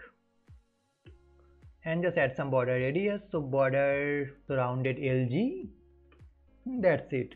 Just go to second div and just add another class which is flex ring 0. It's a popular property of flex. So by adding this property, this div, this image and this span will not be shrinked. So if the size of the screen is smaller, this will not be shrinked. This paragraph will be shrinked. Okay. That's normal CSS by the way. And text align center. That's it. Yeah, I guess that's it. So just go to this first div and remove this BG gray dark. We don't need this. Nice. Save this. Let's see. Not. I have added the text center in the wrong div. No. Okay. So first of all, just go to this wrapper div, this flex and flex column, and remove this justify center. We don't need that. And then to make this image and the span align center, we need to wrap this next image with a separate div. So let's do that. Create a div and wrap this image with this div. Cause next image adds an additional relative div, so we just need to add this separate div. Refresh this. Yeah, nice. And now we just need to make this vertically centered. Okay. So just go to this wrapper div first and just add some gap between the elements. So gap is around 5 units. And next, for the second div, just remove this item center. We don't need that. Just remove this width. We also don't need that. Margin X auto. Nah. Padding Y14. Nope. These all are copied because we have copied the grid from this statistics page. So we just need to remove these classes. And then the age one. Text 2XL MB4. We don't need this. Just remove all of this and just remove this text 5XL. For the each one, this is MB4 text to Excel, that is fine, span is fine, paragraph is fine, cool. And then just go to its second div, and this is not text center, it should be justify center. Come on, flex. And as this is flex column, so justify center will make this vertically center. Justify center. That's it. Save this. Yeah, cool, better. Just go to donate page, and now we need to create this donate page. So you can just see the final product. Let's go to donate. This is pretty simple. Again, at the left side we just need to create this text, and then on the right side we just need to create a div. Inside this div, this text, this paragraph or whatever span, and then we just need to create a separate component for this amount, and then just a normal donate button. Okay, we can do that. Just go to donate page, close this statistics, close this types, close this data. Just create a new file which is donate is ready. Oh, donate page is ready. So again, let me just copy the grid, the whole div actually from family.tsx. This is pretty similar. Copy the whole div. Just go to donate.tsx and add it here. Cool. Save this. Let's modify this. Okay, first one is the grid, that is fine, and then I have this text block wrapper, cool, and then I have this text block title, that is also fine, and then I have this span, and then just remove this text. Let's make this you can help, right? So we need to add the you can at first. So you can help, so please help. Please also help me by liking this video. Just go to this paragraph and change the text to say please send your contribution to our fund and keep the 𝐻𝐸 alive. Nice. Let's go to the second div. I don't want this div to be flexbox, so just remove all these classes, and then just remove this inner content. So quotes.map to this wrapper curly brace. Just remove this. Cool. Okay, so first of all, let's create the donation amount component, right? This one. So what is actually happening? If I click on this donation amount, this one is selected. If I click on this $5 is selected, and also it is changing the color of the border. Okay, so just go at the top. You can create a separate component file, but as this component belongs to this particular page, we are going to create this component inside this page. So again, RAFC, the name of the component is amount or donation amount, whatever. It will be a functional component, so just add the type, function component. Just add the properties inside this generic. This angle bracket is called generic in TypeScript, by the way. So what we actually want? We want the amount, which should be a number, and then we also want a function which will set the amount. So set amount, and as you can see, it will be a state. Not a number, bro, it will be a function. So function, and then the actual amount, which is the value, let's say, which is also a number. Cool. And then just destructure the properties. So amount, set amount, and value. So let's create the state first. Go to this donate component, the parent component, and just use useState. useState, the name of the state is amount, and the setter function is set amount. Just remove this initial state, import the useState from React, of course, and the initial amount is $10. Cool. Nobody is going to donate $10. Okay, so inside this div, let's render this component, which is what? Amount. Yeah, amount. Just hover over this. Look at this, what are the properties I can pass. So amount, it will also give you the suggestions. So amount is the state amount, and then set amount, which is the setter. So set amount, and then the actual value. So the first one is $1, so this is a number. Let's copy this. The second one is $5, and the third one is $10. Okay, so let's add the functionalities for this amount component.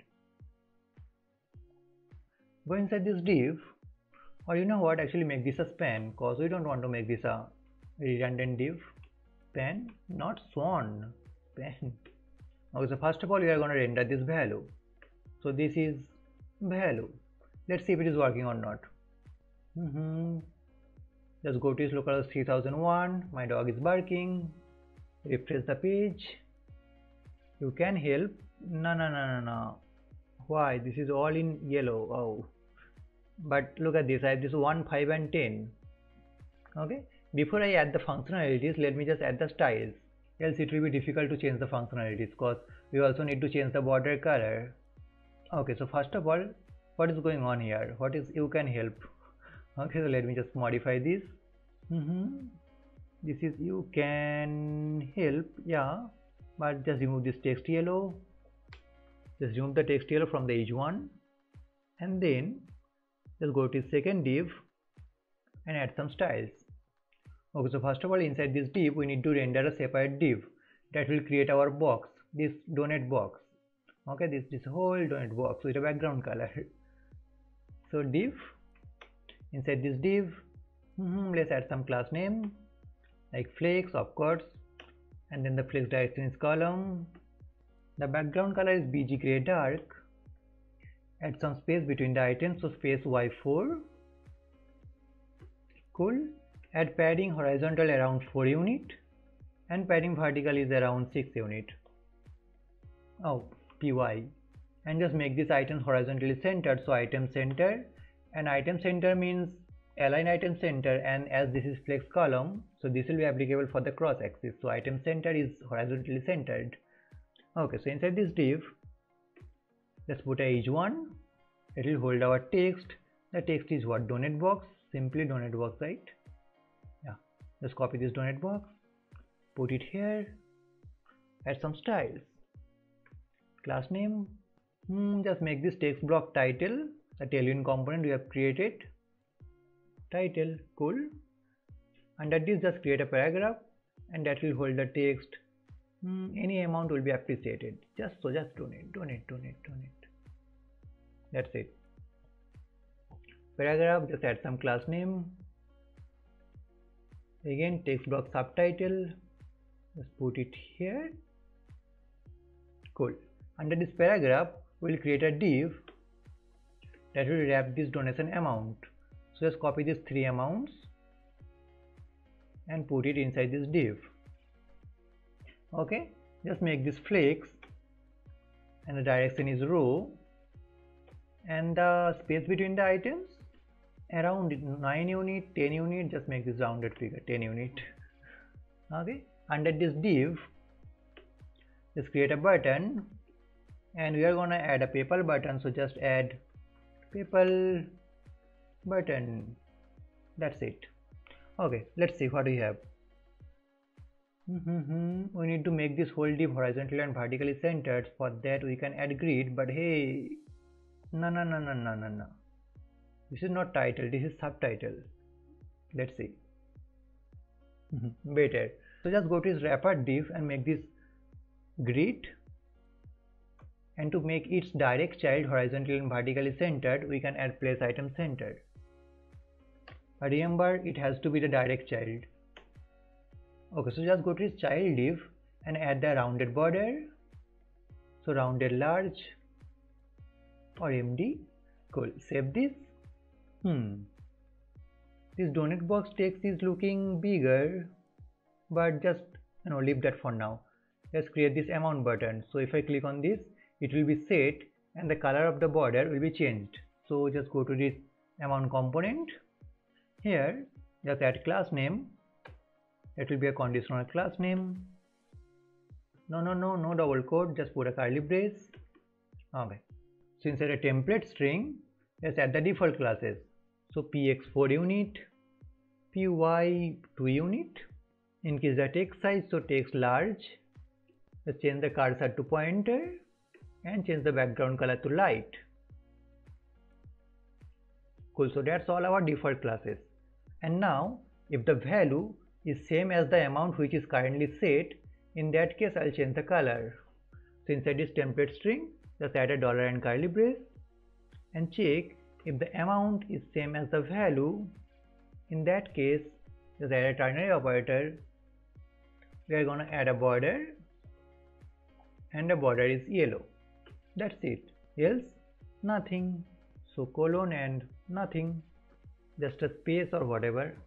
Okay, so that's our classes, and then just add the onClick handler. So onClick, we are going to execute this set amount. So inside an arrow function, set amount, and the amount is the value. That's it. Save this. Okay, let's see. Refresh the page. Just click on 5. Yeah, 5 is selected. Click on 1 is selected. Yeah, cool. Let's increase the width of this box. So width full or width around 10 by 12. So target this box, this BG gray dark, just width 10 by 12, and just make this horizontally centered. So for that, let's use MX Auto. Save this, and also do one thing.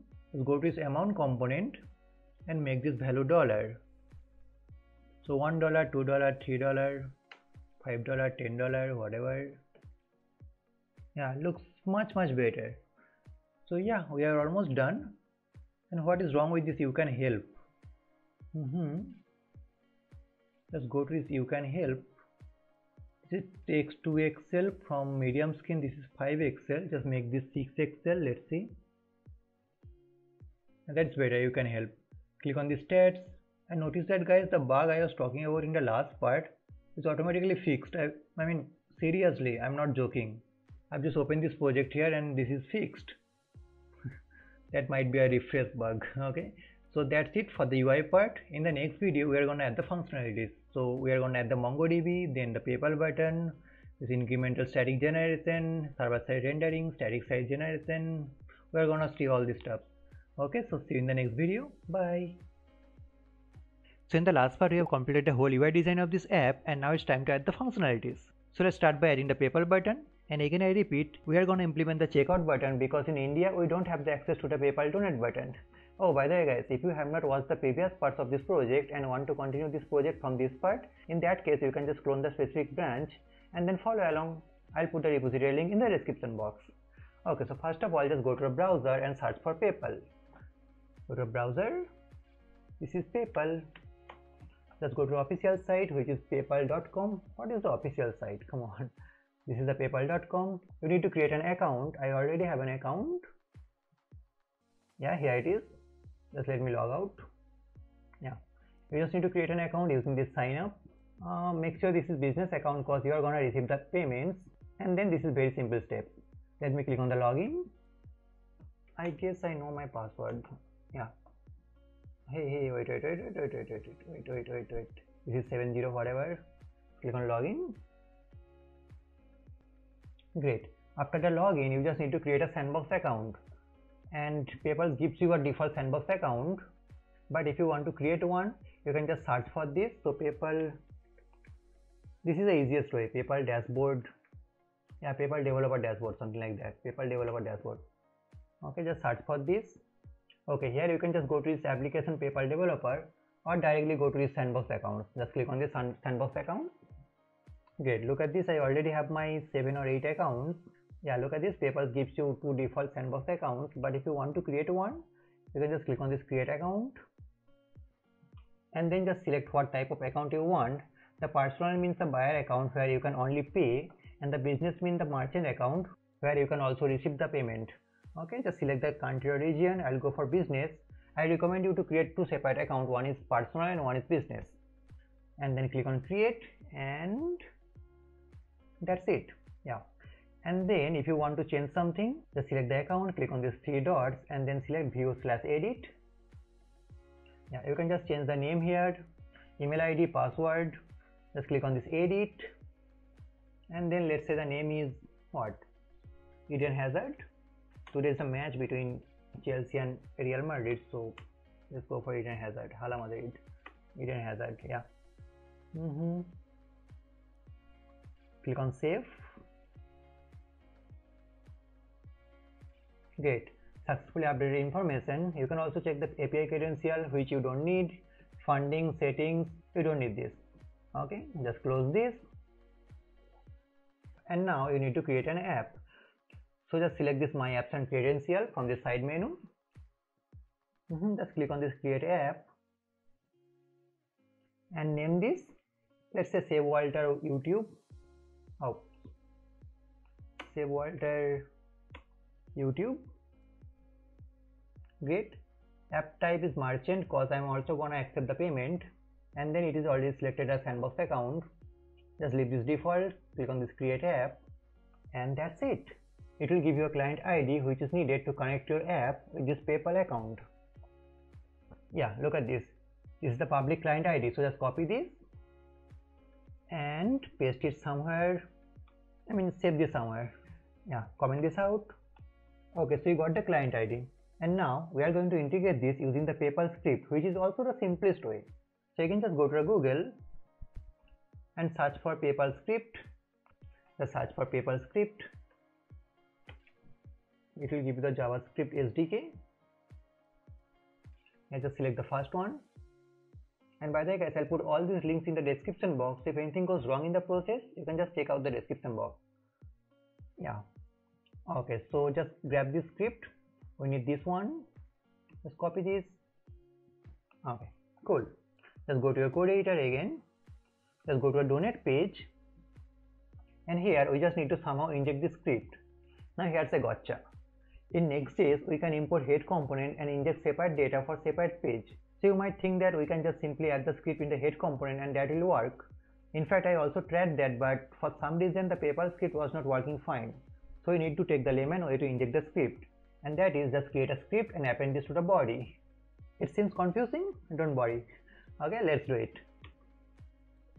So inside this donate component, let's create a function which is, let's say, add PayPal script.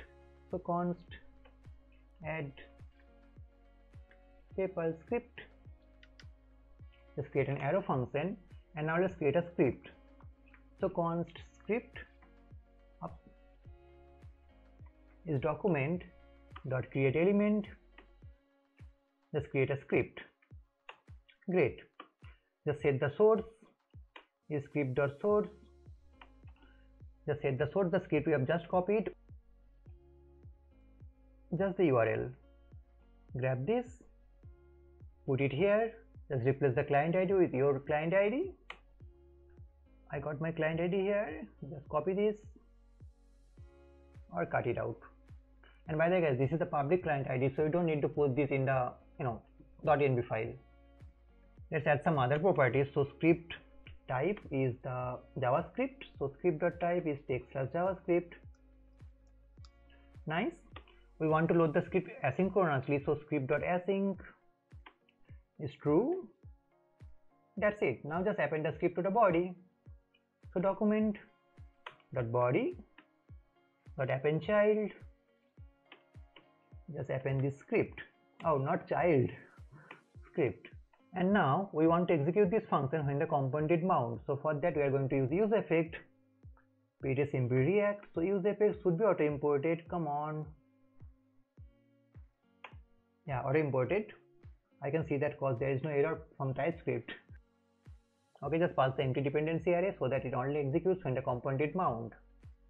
And now here just call this add PayPal script. Great. Let's check this out. It should work. Just go to a donate screen. Make sure you go to a donate screen. Okay, and then just go to console. We have some error and that is not related to the script. Just clear this and check if the window.PayPal is there. Yeah, window.PayPal is not undefined. It means our script is injected. You can also double check this. Just go to elements. Just go to head. Now we have injected this in the body, right? So yeah, look at this. Script source www.paypal.com/sdk/js client ID blah blah blah. So our script is successfully injected. It means now we can create the PayPal button. But before that, we can still optimize this. So the idea is, inside this function, I'll check if the script is already injected or not. And how? By using this window.PayPal. So let's do that. So if window.PayPal is true, it means the PayPal script is already injected. And to keep track of that, I'll be creating a state variable. So useState is a shortcut. Let's name the state variable script loaded. And the setter is set script loaded up, and the initial value is false. if the window.paper is there, I'll set the script loaded to true and then return, so that we don't need to go through the whole process again. And also when the script is loaded, on load, so script on load, so on load just trigger an arrow function, and this is set script loaded true. Beautiful. And now let's add the PayPal button. For that, there is a nice package which is called React PayPal button version 2. So search for React PayPal button version 2. Just go to npm site. Just install this using npm I React PayPal button version 2. Just go to a terminal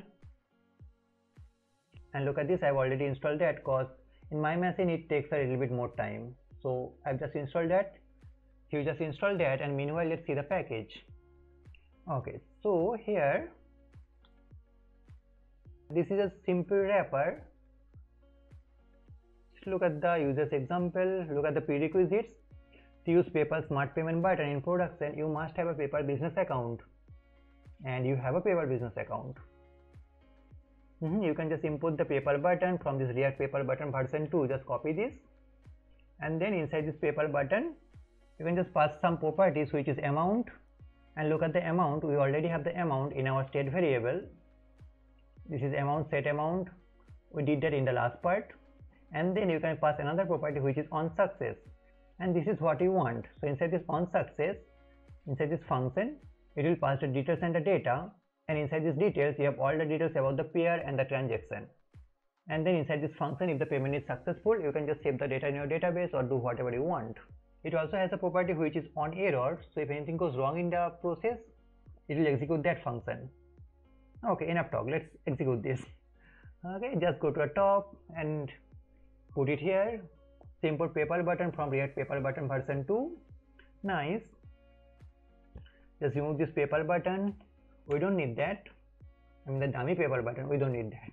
Just put a curly brace, and here just check if the script is already loaded or not. If it is loaded, it means we can safely import the PayPal button. A lot of PayPal button. Okay, great. And if the script is not loaded, just put a span and so loading, not loading, loading, dot dot dot. Great. Inside this PayPal button, just pass some properties.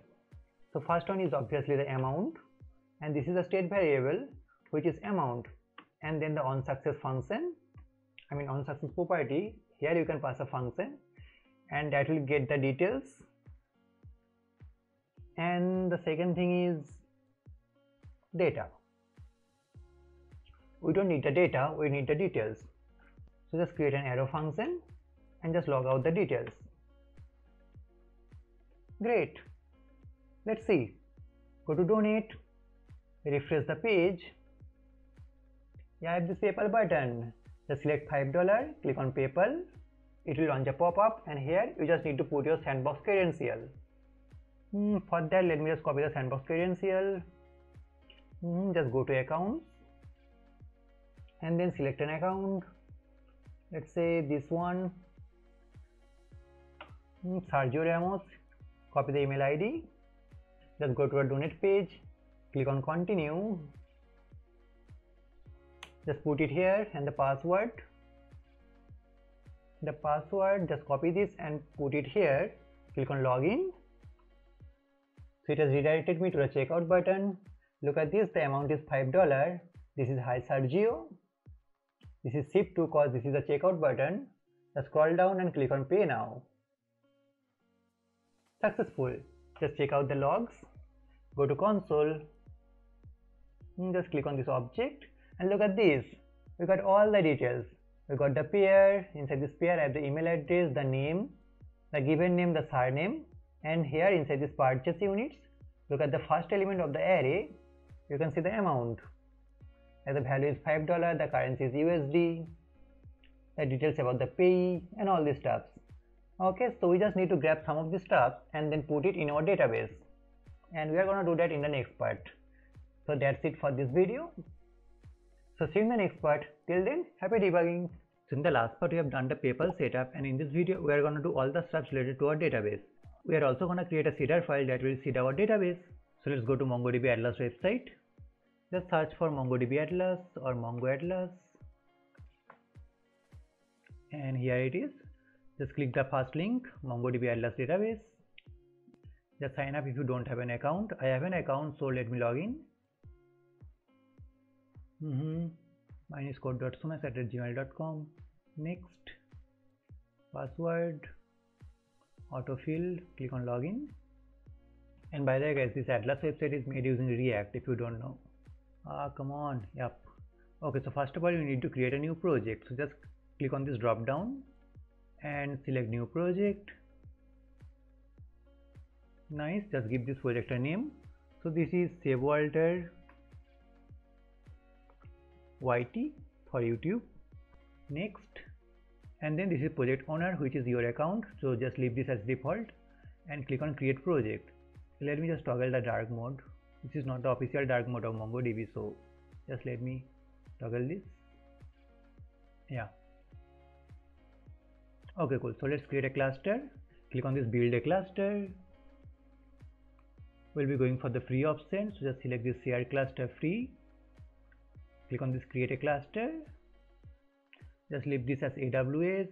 Just choose your region. I'll be going for Mumbai, and then this is default values. Then click on create cluster. Okay, cool. It will take a little bit more time to create the cluster. Meanwhile, let's set up the database. So just select this database access. Click on this, and then just click on this add new database user. Here just put your name, Sumit. Okay, enter a password. I'll be going for the auto generated secure password, so just click on this. That is cool. Just copy the password and put it somewhere else. I mean, just save this because it will be needed later. Okay, put it here. Nice. And then click on add user. That's it. Okay, so that's all for this database access. Just select the network access. Just click on this add IP address, and for now just select this allow access from anywhere. So 0.0.0.0/0. That's it. Click on confirm,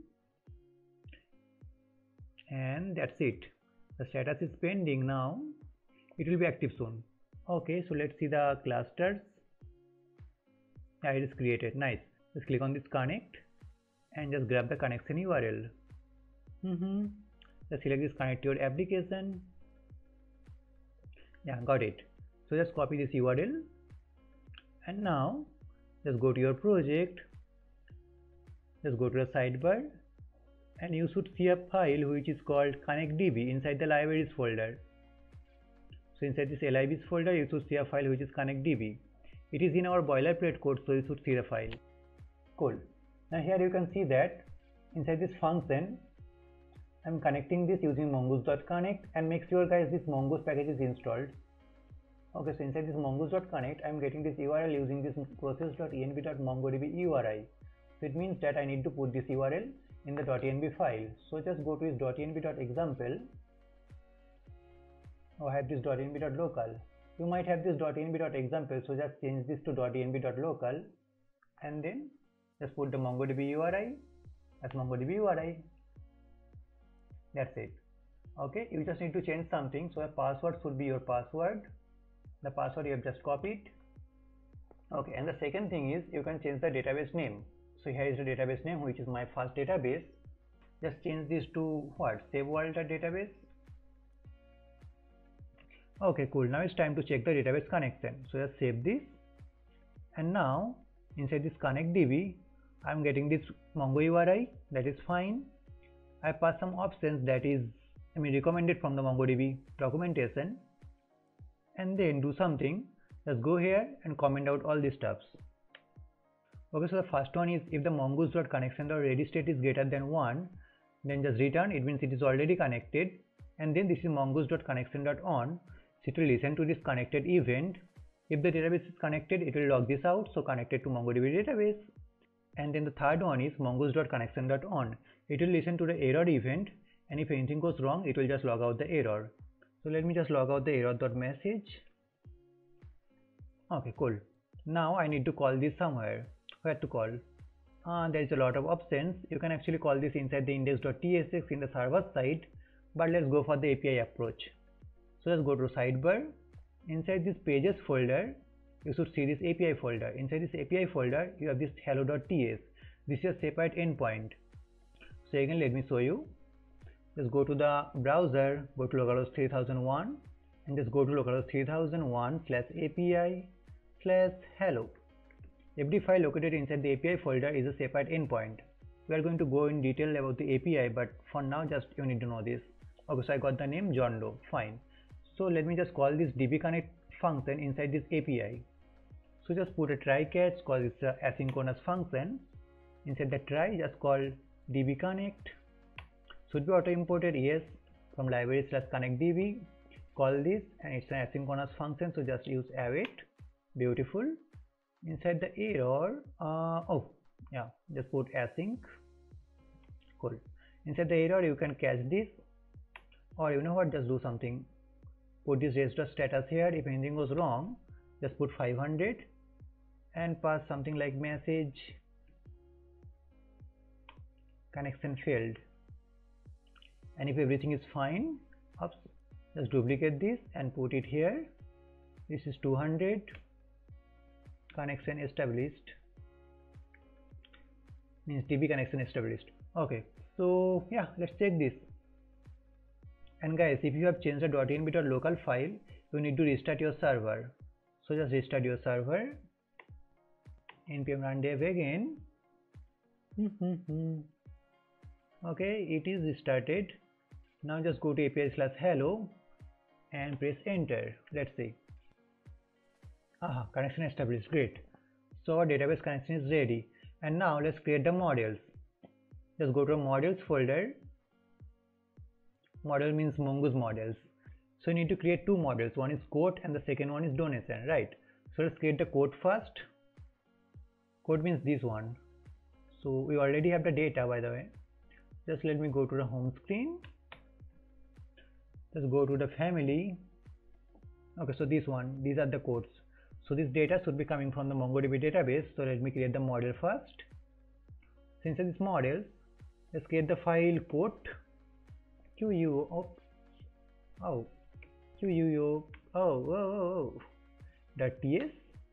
Cool. Close the sidebar. First of all, import the mongoose from mongoose.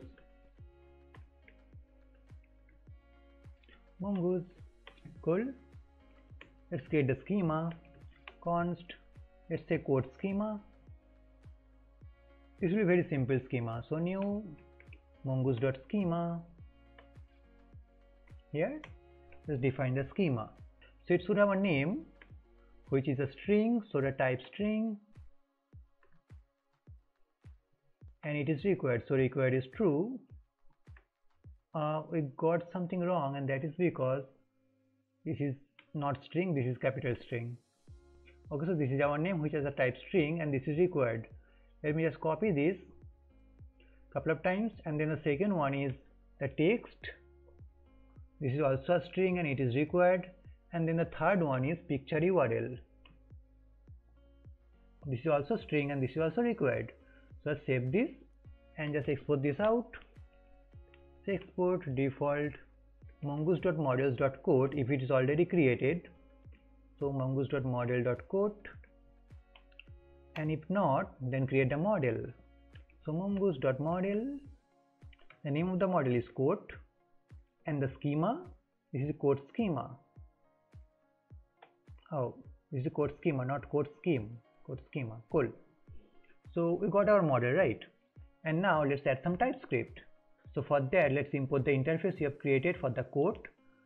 So I'm talking about this interface. Inside this libraries folder, inside this types, I have this interface which is iQuote. So let me just import this, because we are going to inherit this interface. Oh, our auto import will take care of that. Okay, so let me just create a separate type. So type, this one is the part of TypeScript. Let's say code document. Code document. So we are going to create a type that will basically inherit all the types of Mongoose document. So for that, just use document, and it should be coming from the Mongoose document. So let me just import this from Mongoose. So document, Cool. And it has also a type of our 𝐼𝐭𝐡, the interface. So and 𝐼𝐭𝐡. Yeah, that's it. That's our model type is ready. So grab this code document and put it inside this generic. So just put an angle bracket inside the schema and pass this code document. That's it. And then at last just export this as code document, not directly code document but mongoose.model, and just pass the code document here inside this generic. Oops. Cool. And then here after this mongoose.model you can pass a generic and put this code document. That's it. I got something wrong. This is not models, this is model with a capital M. Yeah, got it. So that's it. That's our model is ready. And now let's create the second model. So again just go to this models folder. Let's create another file which is donation. Donation.ts. Let me just copy this model and put it inside this donation.ts. We need to change some data, of course. So first of all, this is not code. Actually just select all the code.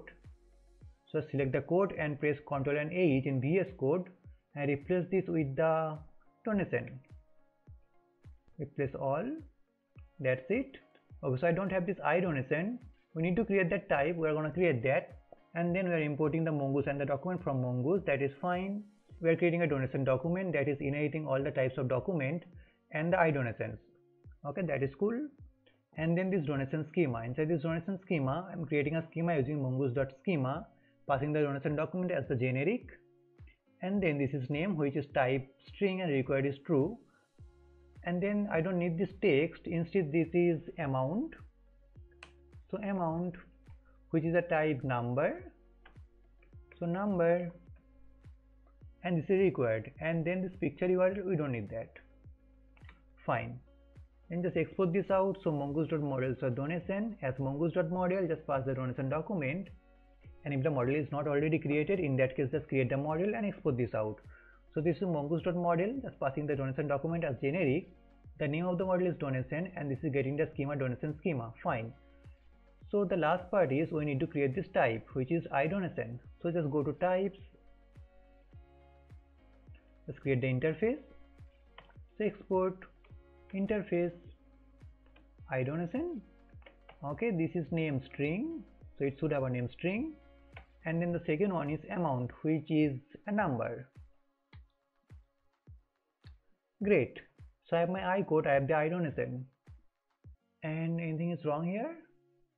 The error should be resolved. Yeah, great, fine.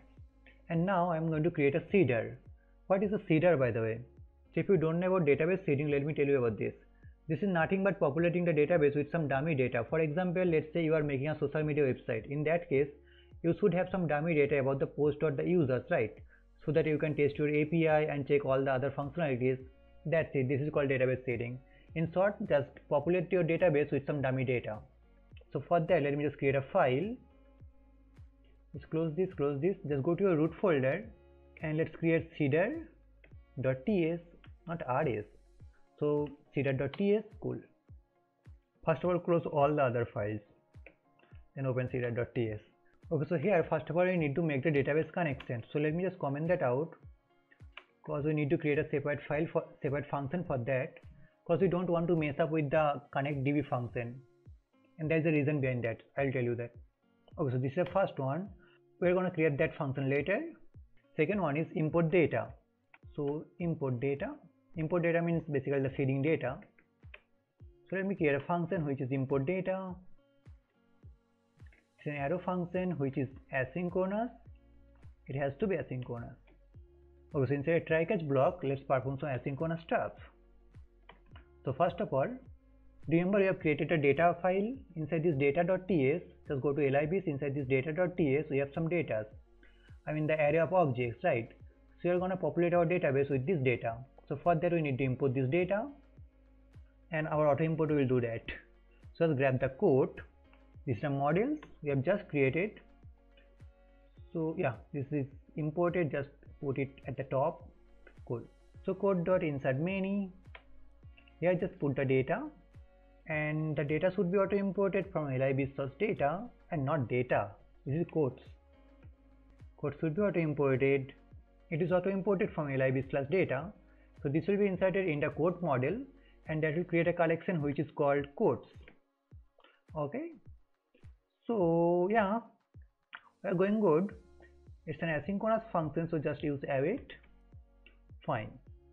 Now one important part of seeding is, before inserting any data, just delete all the data which is already there in the database. So just use await again, and just use quote dot delete many. That's it. This will delete all the data inside the quote model, inside the quotes collection. All good. So if this is performed well, just log out data is imported, data imported, then just exit the process. So process.exit with a status code 0, it means all good. And if anything goes wrong, just copy this and just log out data not imported, and the exit status is 1, so something went wrong. So yeah, that's our import data function. And let's get another function which is destroy data. So this function will be responsible to destroy the data. So destroy data. Okay, inside this I have this code which is await code.delete many, and that is all for this function. I don't need the second one. This is data destroyed, and then if anything goes wrong, this is data not destroyed. Fine. Okay, now I need to call this function. So we are gonna call this function based on a command line argument. So for that, let's use the process.argv. So if process.argv, using this I can get all the arguments of the command line. So if the third argument of the command line is -d, in that case I'll call destroy data, and if it seems confusing, don't worry, it will be crystal clear in a minute, I promise. If this is -d, I'll be calling -d means destroy, so destroy data. Else I'll call what? Import data. Save this. Great. And now let's establish the database connection. Okay, so as a database connection, we can just call this connect DB, right? But we have some problem. Not a problem, but that this is not the best practice. Why? Because inside this connect DB function, look at this. This is accessing an environment variable. This one, this process.env.mongodb URI. So if you call this connect DB function from this seeder.ts, as this seeder.ts is inside the node environment, you need to set up a separate .env package inside this connect DB function. But we don't want to mess up with this connect DB function. We can just install something like .env and then just call .env.configure, and it will work, but we don't want to mess up with the file again. So yeah, we're gonna create this .env.configure in the seeder.ts, but not in the connectdb.ts. Okay, so this is a best practice. That's it. So inside this seeder.ts, just remove this connectdb and create the function again. So just copy this mongoose.connect from here, copy this, go to seeder.ts, put it here, import the mongoose. Auto imported. It's not auto import, is wrong, bro. Mongoose from mongoose. That's it. And this will return me a promise. So just use .then. If everything is fine, just log out something like database is connected, DB connected. And if anything goes wrong, just catch the error, just log out the error .message. That's it. Remove the semicolon. Fine. And now we need to grab this environment variable, which is MongoDB URI.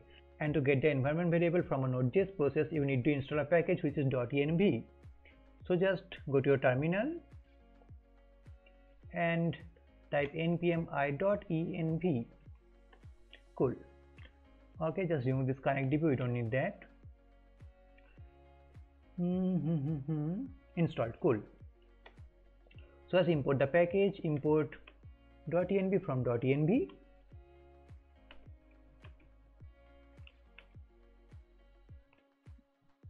.env, cool. And just set up this. So .env.configure. Why my VS Code is slow? So .env.config and just set up the path. So path, so this is located inside our root folder, right? So .env.local inside our root folder. Yes. So grab the current directory, which is directory name __ plus up plus /env.local. Cool. And now we need to execute this script. For that, just go to package.json and let's create a script. So inside the script, let's put a comma. Let's create another one, which is, let's say, data.import or data:import. Okay, cool. So execute this using TS node and make sure, guys, your TS node is installed. I have installed this globally, so make sure it is installed. So TS node, the script is cdat.ts. That's it. Just copy this. The second one is data:destroy, and this is TS node cdat.ts again, but with a d flag.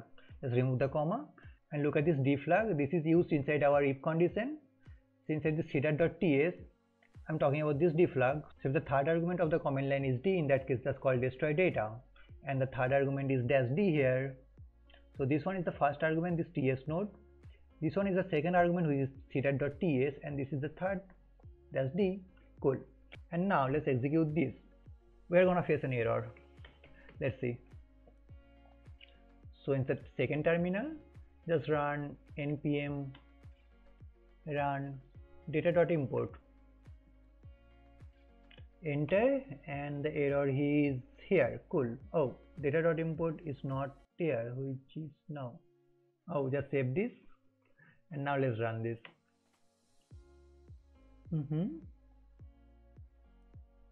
Yeah, got it. So the problem is cannot use import statement outside a module. So the problem comes from the tsconfig.json. So inside this tsconfig.json, look at this. It has a module which is 𝐻Next. The module is set as 𝐻Next. Look at this. So basically TypeScript compiles the file with the 𝐻Next pattern, but Node.js was built on CommonJS pattern, so that's why this is a conflict. To solve this issue, let's create another config file. So inside this root, let's create another file which is tsconfig.cder.json. Okay, so this file will be responsible to run this script. Okay, so here let's put a curly brace. First of all, extend everything from the tsconfig.json. So extends, not excludes, extend from tsconfig.json. Cool. And then just set the compiler option. So compiler options, here just set the module.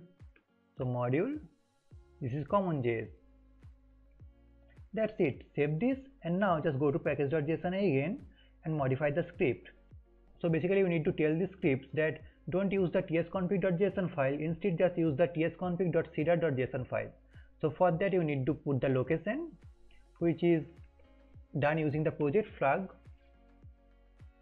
and then pass the file name, which is tsconfig.cder. I can't type with the one hand. Okay, the second one is, again just put it here. Nice, just save this, and now it should work. Let's see. Let's clear the console, run this, npm run data import. Oh, we still have some error, which is cannot file at that library/data, and that is fair. Yeah, I know that is fair, and that is because we need to remove this @ because this is inside the TS node and it can't use the path alias. So just go to cdat.ts, let's go to top. First of all, it is not @libraries, it is /libraries, and then the second one is /model. Let's see. Run this again, clear the console, npm run data import. Oh, look at this, database connected and data is imported. And now just go to Mongoose database, this cluster, close this, click on this collections,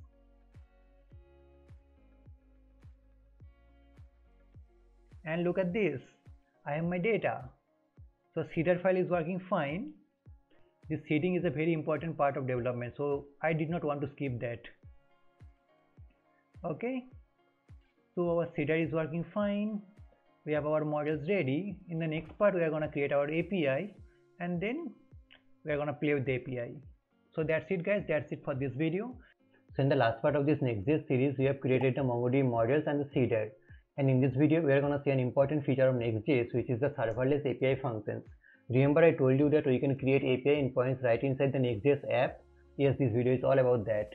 Well, first I'll create the API endpoints with the typical Next.js pattern. And then I'll use the Next Connect package, which provides much more features for creating Next.js API. Okay, enough talk, let's write some bugs.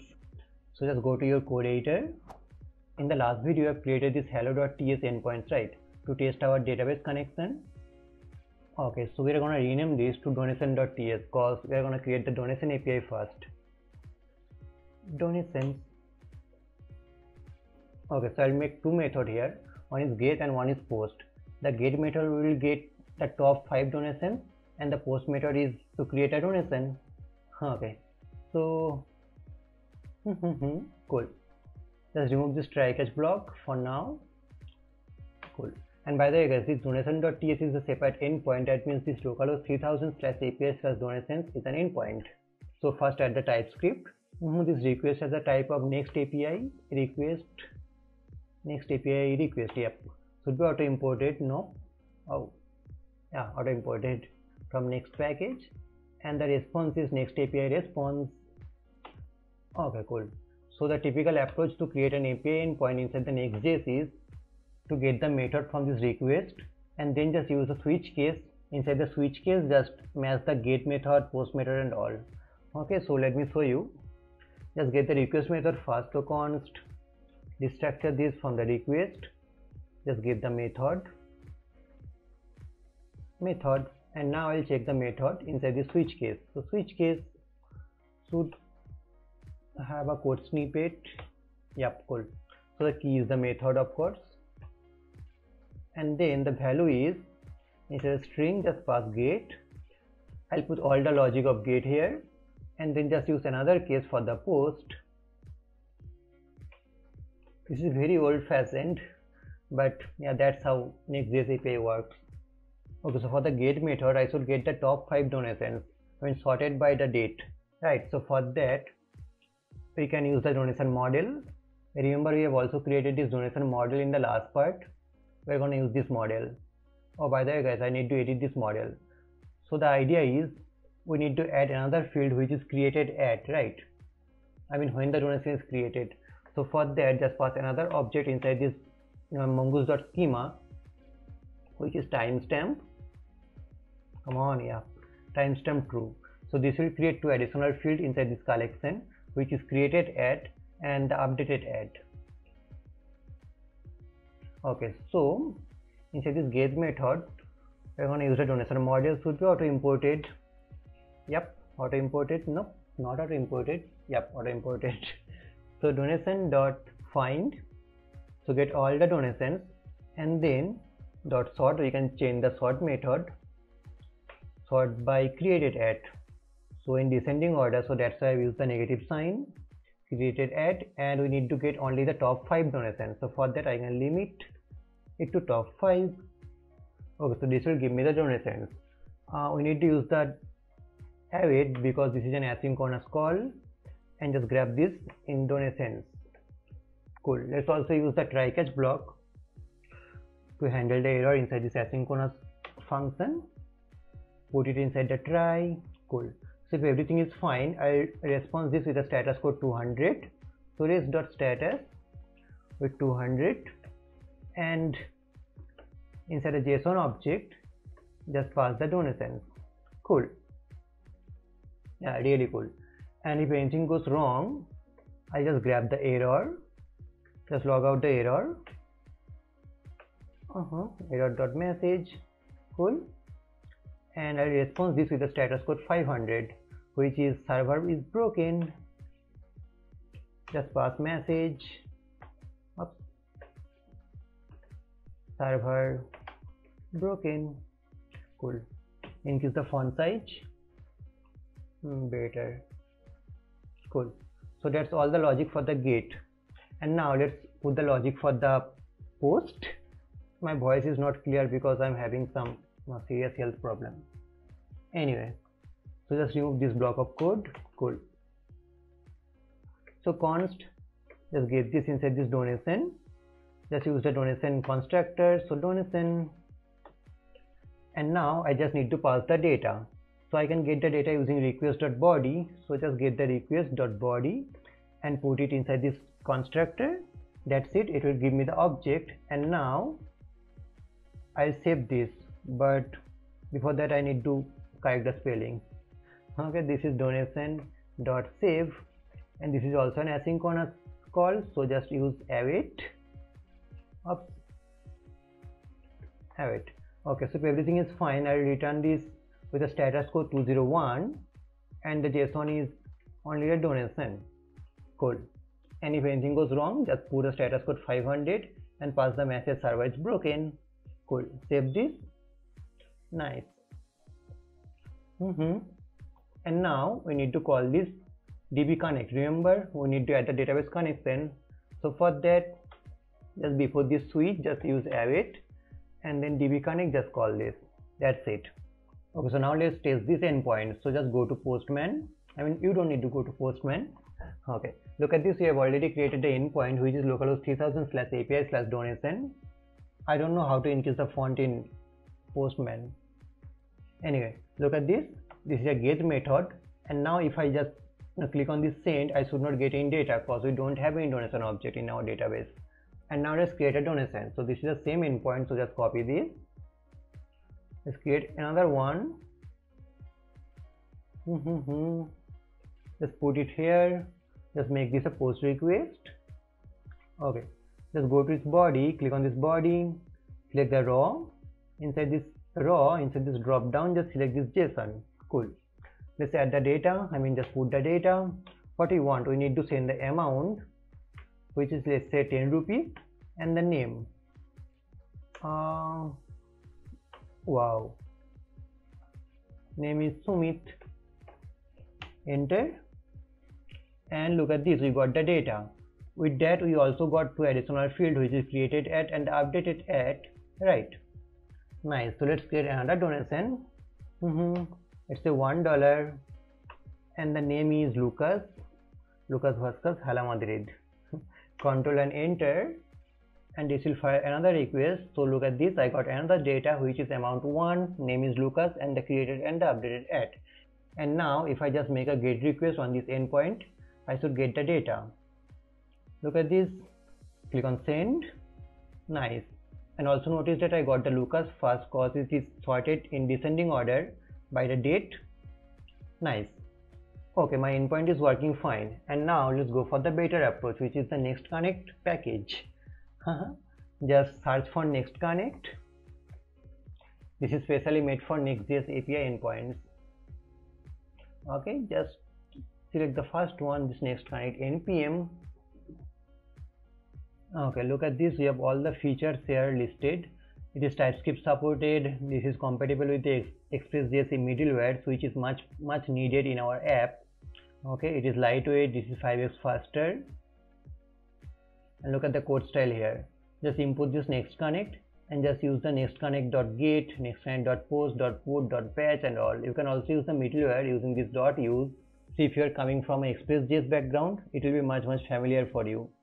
So let's discuss the problem with the typical approach of Next.js. Look at this. This is very unreadable code. Especially if you are coming from an Express.js background, you will find this approach very old-fashioned. It's very tough to add middlewares and chain middlewares, and then you can't use the Express package as middlewares, and then there are problems in error handling, and there are a lot of problems in this approach. So let's use the Next Connect. This is really cool. So just install that. Go to your terminal. Let's create another one and just copy the installation code, which is npm i next connect. Copy this, put it here. So Next Connect package solves pretty much all the problems. Cool, this is installed. Nice. And now I'll comment out this whole code block. Okay, this whole function for the reference. I don't need that for you. And by the way guys, I'll put all the code in the description box. If anything goes wrong in your code, you can just check that out. Okay. So, yep. So let's import the Next Connect. and my auto import will do that. Okay, so first of all let's create a handler. So const handler next connect should be auto imported. Let's see. Oh, auto imported, cool. And now we can just use the next connect.get. So we can just use handler.get, and this is a higher order function that will get the request, response and the next handler. Okay, so just get the request, response and the next. Let's make an arrow function. That's it. I can put all the logic inside this function, inside this callback function. Okay, so this will be an asynchronous function, so just use async. Let's also add the types here. So request is again next API request. We have already imported that, so next API request. The response is next API response, and this next would be coming from the next connect handler, which is next handler should be auto imported. Yeah, auto imported, cool. And now just add the logic here. We already have the logic, so just grab this try catch block, copy this and put it here. Just comment this out. Nice. That's it. We don't need any switch case and all. Okay, and then just use the post method. So dot post, again it will get the request, response and the next handler. So just grab this line, put it inside this callback function. Cool. My dog is barking, which is a common thing. Just grab the logic from here. Just get the try catch block, copy this, put it here, and then just comment this out. Nice. That's it. And now what about the database connection? Look at this, we are calling this DB connect here, but how can we call this DB connect inside this next connect package? The answer is very simple. We can use this as a middleware. So for that, let's create a middleware, and then we are going to use this using handler.use. Okay, pretty simple. So let's create a middleware. So let's name this const up. What happened? Oh, I mean this code block is, yeah, anyway. So const, let's say database, the name of the middleware. Okay, so it will get the request, response and the next, right? So let's create a function, an asynchronous function which will get the request, response and the next. Request, response and next. I'll add the type later. Just add the types now. So request, response and the next. Let's copy this, put it here. Nice. Okay, cool. So here just use a try catch block and just call this DB connect inside this try. Use await for the asynchronous call. If anything goes wrong, just log out the error and the database connection error error.message. Okay, cool. And then after that, just remember to call this next so that it goes to the next middleware. That's it, my middleware is ready. And now I can call this database using handler.use. So handler.use, just pass this database middleware. That's it. That's how simple this is. Okay, and the last thing is we need to export this handler. So just use export default handler, not handler, handler. That's it. Let's see if it's working fine or not. Just go to Postman again. Just make a GET request. Click send. And yeah, fine. Let's create a post request. This is $1 to $5. Let's make this $5. And the name is Ramos. Send request, and nice, it's working fine. And now next connect comes with much more features. For example, it automatically handles the error. So it handles the 404 error and the 500 error. So let's see the 404 error. So let's say if you are making a put request which does not exist, it will automatically send you a not found error or something like that. Yeah, look at this. This is not found. So the API is not broken, this is still working, but this is not found. Okay, so like this it also handles the 500 by default. You can always override that. I recommend you to go through this package, look at this documentation. This is really beautifully documented. So just read about this. Look at this option.no match, you can override that. This one I'm talking about this. Just let me know if you want me to make a in-depth tutorial on this Next Connect, because I really enjoy this package. Okay, cool. And now remember, we have also created this folder which is middlewares. So I'm gonna put this database middleware inside this middlewares folder. Okay, so just grab this. And code with most talks like this. Grab these. Okay, so inside this middleware, let's create another file which is database.ts.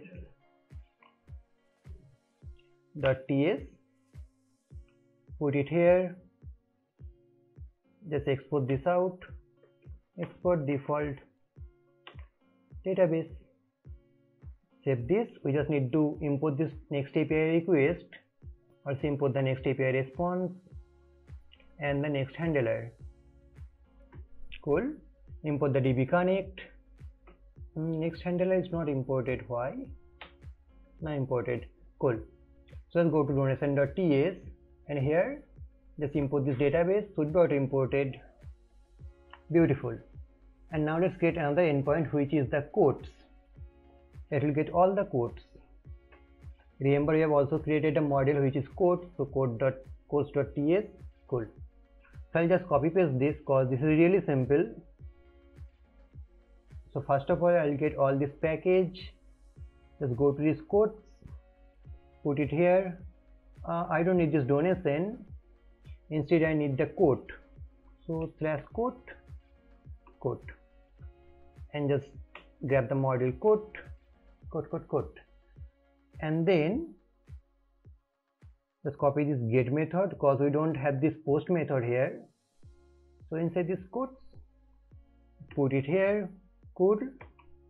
Export this out. So export default handler. Nice. So the logic is just remove this MongoDB code, and now this is const quotes shall get all the quotes, right? So quote that find get everything. So just put an empty object. This is an asynchronous call, just use await. That's it. So if everything is fine, just pass the quotes inside this JSON. Yeah, that's it. Let's check this out. So let's save this. Just go to Postman again. Just copy the URL. Put it here. So the endpoint is localhost 3000/API/quotes. QUOTES quotes. Control and enter. And look at this. We got the data. So the first one is Walter Jr. My dad is amazing. It's funny, but I did not know that until I found out he was going to die. And then this is Skylar White and the 𝐤𝐵𝐭𝐝. Nice. So our endpoint is working fine. Okay. And now we can further improve this. So what I mean by that is, look at this request. This is not used. So just use an underscore, and that will remove the warning. And then look at this next. We are also not using this, so just use an underscore again, but that will give you an error because you have used the underscore twice. So for that, the better approach is just use underscore 2 or underscore 3, sorry, because this is a third parameter, and the first one is underscore 1. That's it. So like this, you can just substitute all the unused variables inside this parameter. So just save this. Yeah, and that's it for this video. So in the next video, we are going to see all the data fetching approach of Next.js, which is much important feature of Next.js, and I'm really excited to teach about that. Okay, so see you in the next video. So in the last part, we have created the APIs. So this APIs, this donation.ts, this is the endpoint, and then this quotes.ts. Oh, not inside this model, this quotes.ts inside the API. So in this part, we are going to use this API to get the data. So let's first see the documentation of this Next.js data fetching techniques. I'll put the link of this documentation in the description box. Please check that out. Please check out the documentation. Okay. So yeah. Okay. So Next.js has three unique functions to fetch data for pre-rendering. First one is getStaticProps, which is used for static site generation. This function only runs on build time. And then the second one is getStaticPaths. This is also used for static site generation but for dynamic routes. We are not going to see this function as we don't have any dynamic routes. And then we have this getServerSideProps. This is used for server-side rendering, which runs on every request. We are going to see that. Okay, and then there is a technique to update the static pages called incremental static site generation or incremental static regeneration, in short ISR. We are going to see that in action. Okay, so that's a little overview about these techniques. Just please check out the documentation. There are a lot of options you can play with. We are going to implement this family page first. So we are going to convert this page as static page. Okay. So for that, just go to people page. Sorry, family.tsx, not people. Just close the sidebar. Cool. At the bottom, you need to create a function which is called getStaticProps. And you need to export this because it is going to use in the build time. So export const getStaticProps. Cool. And this will get a context which we don't really need. So context. You can also set the type, which is getStaticProps context. Yep. It has a lot of things. So context dot. You can use the params. This is really important, but we don't need that. Anyway. So what we are going to do, we are going to make an API request. So just use the try catch because it's going to be an asynchronous call. And then just use fetch to make the request. You can use Axios, but I'll be going for the fetch. So this is inbuilt. And now just let me grab the API endpoint, I should say. This is API/course, right? If I am not wrong. Yes, API/course. This will give me the data. So just copy this URL and just put it inside this fetch. Remember, inside these server-side functions, I mean this getStaticProps or getServerSideProps and all this stuff, you need to put the absolute URL. Okay, there's no option. You need to put the absolute URL. Fine. So I'll be going for the async await. So just use async and just use await here. Just get the response. So const response. Cool. And then I need to get the data using res.json, but the data I will not create this data as const because I am also going to return this data. So just use let at the top, let data. Just remove this const from here. Cool. So this is again await res.json. Fine, pretty simple. And if anything goes wrong, just log out the error. Cool. And now the important part is, from this function you need to return the data inside a specific shape, and the shape is, let's say, return. Inside this object you need to create another object which is props as the key. Inside this props object you need to pass all the data. So let's say I want to pass the quotes. So the quotes is data. Cool. That's it. And now this quotes will be available as the property inside this family component or family page component, I should say. So just use TypeScript here. The family is a type of next page. Next page. Inside this generic, just use the type. So quotes as a type of iQuote. Should be auto imported. iQuote array. Auto imported from library/types. Cool. Just destructure this. So quotes. Cool. And now I don't need this library/data. Just comment this out. Nice. So these quotes I'll be mapping over this and then render the quote. Okay, lot of quotes. So pretty simple. I'm making a request inside this getStaticProps to this particular URL, to this particular API endpoint, and then I'm getting the data and just returning this data inside this props as quotes. I'm getting this quotes. I'm getting this quotes inside this props again. Just destructuring this and render over this. Pretty simple. So just run this. Let's see. I should not say any change. I should be seeing the same data. Let's see, refresh, my next image, cool. Just go to family, and yeah, I have the data. But now I want to log out something, like just to show that this function is getting executed. Here just log out something, I am called. Cool. Save this and now refresh the page. Refresh, just go back to this console and look at this, I am called. But hey, here's the problem. I've told you that this function is only called in the build time, but this is called every time the page is refreshed. What's the problem? Look at this, the page is refreshed and this is still called, like I am called. What's going on? Well, this is because in development mode, this getStaticProps is getting executed every time the page is refreshed. This is just to ease your development process, nothing else. So let me just quickly build this project. So npm run build. But if you are building this project with me, make sure that your development server is running. And another thing is, just go inside this middleware folder or inside this modules folder. Just go inside this middleware folder first. Just go to index.ts and make sure you are returning something from this module, because I am using ES6 modules, right? And you need to either import or export something. So just export dummy object. That's it. Save this. Just go inside this index.ts inside the modules folder and make sure you have exported something, like export a dummy object. Okay, so just run npm run build. And guys, make sure your development server is running, because it is gonna make a request to this localhost 3000 /API/codes, and you can also see that, just notice this development server, it should get a request. Look at this, it got the request inside the serverless function /API/codes, and if you just go to a production server, just go inside this production server terminal, you should see this I am called.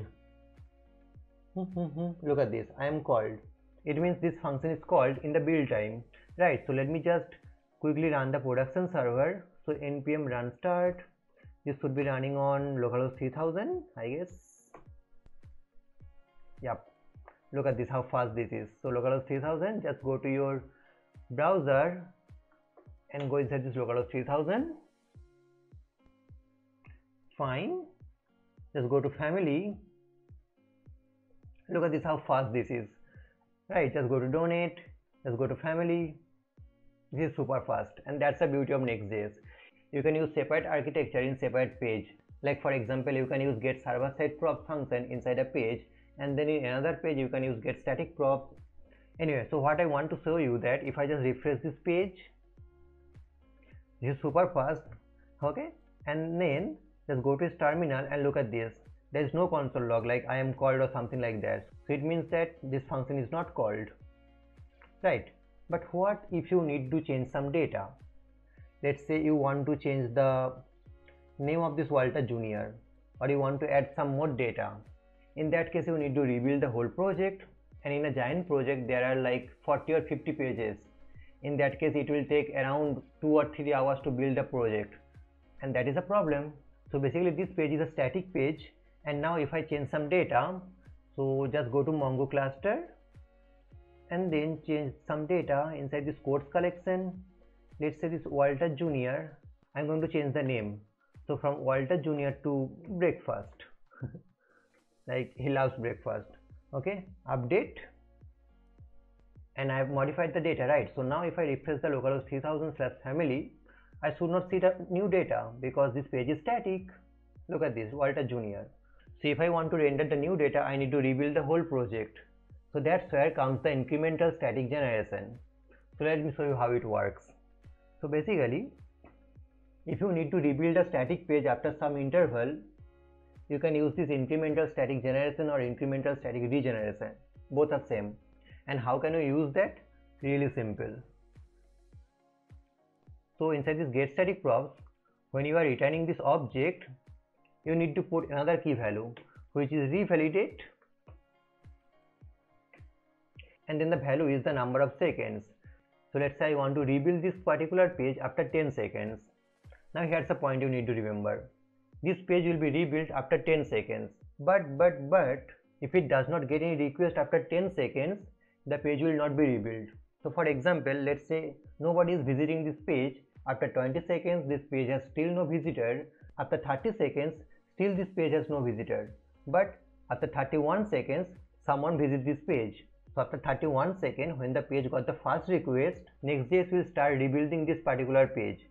So it means that the first user after this 10-second interval will still see the old page, and meanwhile Next.js will start rebuilding the page. If it seems confusing, don't worry, I'm gonna show you this in practical. Okay, so basically rebuild it 10 seconds, save this, and now just let me rebuild this project again. But this time I want to do something else. I want to close the development server too. So it means that it can't make a request to this localhost 3001. In that case, it will get an error. So the data will be null. If the data is null, I should pass an empty array. So just use a nullis character or nullis operator, I should say, this empty array. If you are not familiar with this operator, it is nullis operator. It means that if the first value is null, it will execute the second value, and if the first value is not null, it will not reach to the second value. Pretty simple. Okay, so just save this, and now just run npm run dev. Oh, not run dev, run build. Look at this. It will get an error. I mean an error inside this function. Yeah, look at this. While building this project, it got an error like this: connection refused. Yeah, and I am called as this function is called, but the project is successfully built. So just run npm run start to run the production server. Cool. And now just go to localhost 3000 / family, just refresh the page, and you should not see any data. Refresh this. Look at this. We don't have any data because it got an empty array. Just let me make this side by side. Cool. Is it cool? Not cool. I want you to focus on this terminal. Okay, so just refresh this page, and look at this. It got a request, and that is because the 10 second is passed. Okay, just quickly refresh this, and look at this. I am called, and now just quickly refresh this again. Refresh, and it has not got any request. Refresh. So if you see any logs here, it means that the 10 seconds has passed. So just quickly refresh this. Just give me a second. Just let me make this 15 seconds because my server is slow. So revalidate, not 15, let's say 20 seconds. Okay, so just save this and quickly rebuild this project. Npm run build. Find the project is built. Just let me run that production server. So npm run start. Cool. Just expand the terminal, and now the revalidate is 20 seconds. Cool. Just refresh the page. Fine. Look at this. It has refreshed and it has not got any request. Refresh again. Refresh. It hasn't got any request. Refresh. It means that the 20 second is not passed. So inside the 20 second or inside every 20 second, when the page is rebuilt, all the users will see the same page, the page which is already built. So refresh. Look at this. After 20 seconds, it's got a request. Refresh this again. So it means that if I now just run this development server using npm run dev, it should make a request after 20 seconds, right? And in that case, it should get the data. So let me just run this development server npm run dev. Fine. Okay. Now look at this. I guess 20 seconds is passed. Refresh this page.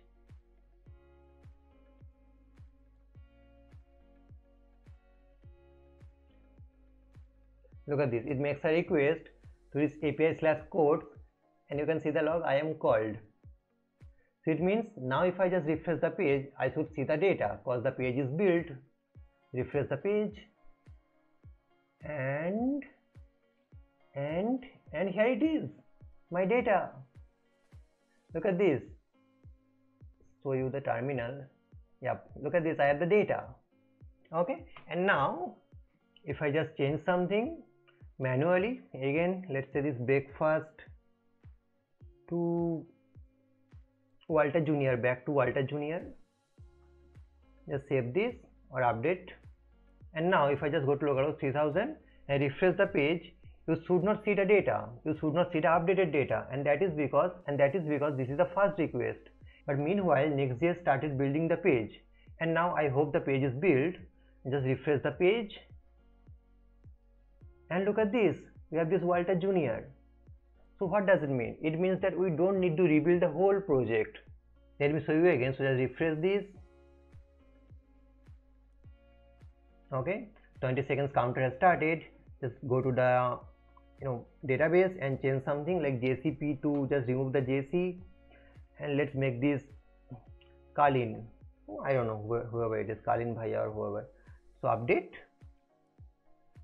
and now if you just go to localhost 3000/family, just refresh the page, you should not see the updated data.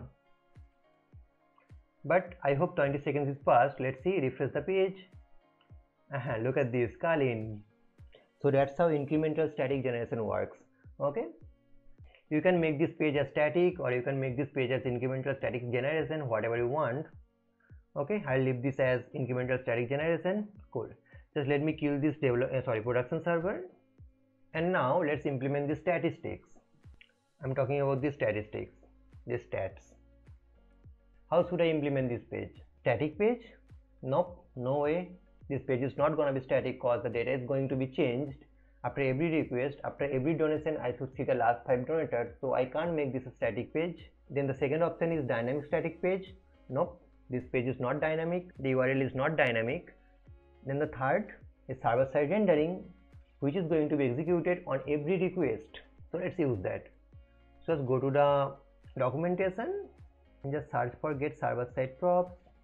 Here it is. So look at the description. If you export an async function called get server-side props from a page, Next.js will pre-render this page on each request using this data returned by this get server-side props. So let me just quickly copy this function. This is again the same thing. Okay. Just close this terminal, the second terminal. Just go to stats. Okay. Here, just after this page, just implement this get server-side props. Context, you can set the type, which we again don't really need. So get server-side props context. Here it is. Okay. So again, just make a request. Can I just copy this from this family? The fetch thing. Just try catch. Just copy all of this. Just go to stats. Put it here. Fine. So I have this data. The URL is /API/donation, I guess. Yep, donation. So it will give me the last 5 donation, right? Fine. And now I'll just send the data as donation and pass the data. Cool. Save this, and now I can just grab this as props. So again, just use the TypeScript. Next page. Let me just increase the font size. It is a terminal, expand editor. There are a lot of stuff. So next page. Inside this generic, just use donation or donations. Should be donations, Sumit. And it has a type 𝐼_donation, right? No, not 𝐼_donation. What are you talking about? Let's go to libraries. I guess I have made a type. Yep, 𝐼_donation. Then why it is not showing in my IntelliJ? 𝐼_donation should be auto imported. Fine, imported. It's an array, and here just make these donations. Cool. So now I can just map over these donations and render the data. Let's remove this array 5, the dummy array. This donation, something went wrong, can't find the name donations. What are you talking? Oh, I have not distracted that. Cool. Donations. Fine. So again, pretty simple stuff. I've created a function which is called get server-side props because I want this page to be rebuilt on every request. Again, I'm making a request to this localhost 3000/API/donation, and by the way guys, this localhost 3000 should be coming from an environment variable, and I'll make this in the deployment part, don't worry. And then I'm getting this data and logging out if anything goes wrong. Also log out something like server-side function called. props function called. Okay, and then return an object. Inside this object just use props and just pass the props. Then you can destructure this, just get the donation and map over this. Just change the data. So this is donation dot name. I guess I have this type, then why it is not showing the intelligence? Oh, donation dot name and the amount. So donation dot amount, just use a dollar. Fine, save this. Let's see, refresh the page. This localhost 3000, just go to stats, and look at this, we got our donation. Refresh the page. Fine, just go to the console and you should see that this function is called, this server-side props called, server-side props called. Okay, because I have refreshed the page 3 times. Fine. So now let's implement this total donation, and then we are going to implement this donate function like the post request. Okay, so let's implement this. Oh, what is going wrong here? It's a bug. Like donate is in yellow and family is also in yellow. I need to fix that. Okay, so just go to stats, just implement this total donation. This is pretty simple. I'm going to create a function and then I'm just going to call this function. So let's create a function. Cool. Let's name this get total donation. Okay, the spelling is wrong. Sumit donation. Oh, DONATION. Oh, this function has no argument, but it will return a string. So string. Cool. Okay, so I'm going to use the reduce method of array. So donations dot reduce. So inside this callback function, first argument is the accumulator and then the item, which is, let's say, donation. Cool. Just use an arrow function and get the data. So basically return accumulator plus donation dot amount. Cool. And the accumulator starts with 0. Fine, save this. And anything is wrong here? Yep, that is because I have not written in data, and that's the beauty of TypeScript. Look at this. So const, let's say total amount. Fine, just return this, return total amount. I can still make this shorter, so I can just remove this return because it has only one statement inside this callback function, inside this arrow function I should say. And now just save this. Oh, I need to pass a string, so just use, and there's a reason because I've used string. Just use a template string and then use $total amount and use a normal normal dollar sign. And now it's a string. That is perfectly fine. My TypeScript is happy. Just grab this get total donation and put it here inside a curly brace because I'm going to execute some JavaScript. Just call this. Fine. Okay, it should work. And now just go to donate screen and let's implement this donate. Pretty simple. So I'm going to create a function which is add donation in database, and then I'll call this after this success, after this on success. Okay, so just create a function. It's a const add donation. Again the spelling is wrong. In DB it should get the name is string. I'm also gonna make this an asynchronous function because I'm going to make asynchronous call. Fine, so just use a try catch. Here I'm going to use the fetch again. So fetch, I'm using fetch after around 1 year. Just grab the URL from the donation, no, from the stats. Yep. So just grab this URL, but this time I'm gonna make a post request. Okay, inside this config, oh wow, inside this config just use method, this is post, and then the body, just pass an object. Here just pass the name and the amount. I can get the name from the function argument, and the amount I can get this from the state. But something is wrong, and that is because you need to pass this object as stringified. So just use JSON.stringify and wrap this object. Cool. Save this. Fine. So just grab this data, const response. Cool.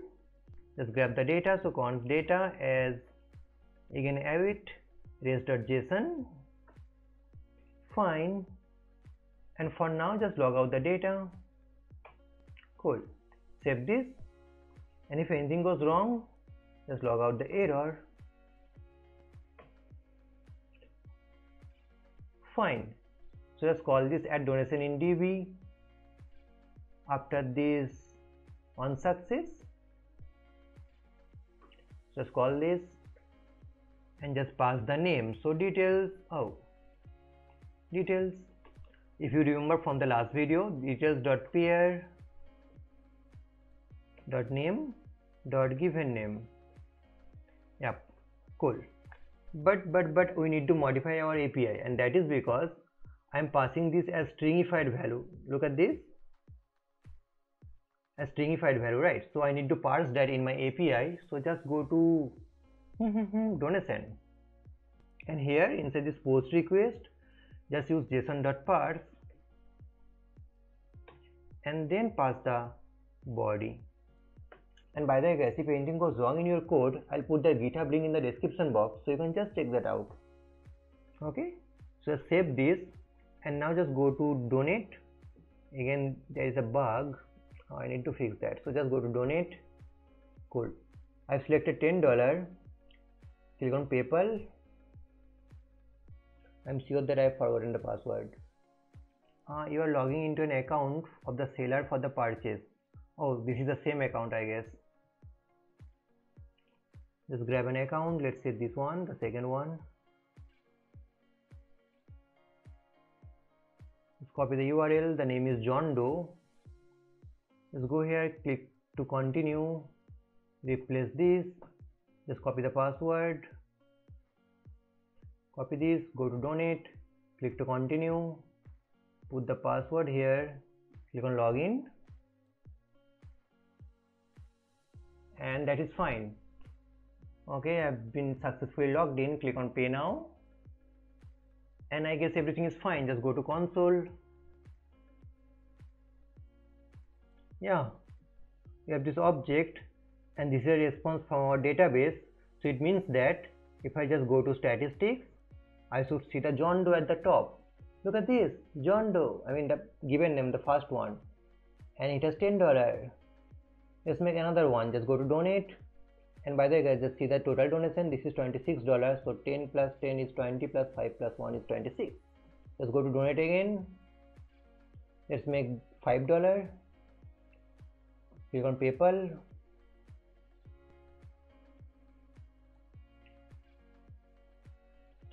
Just donate. Click on pay now.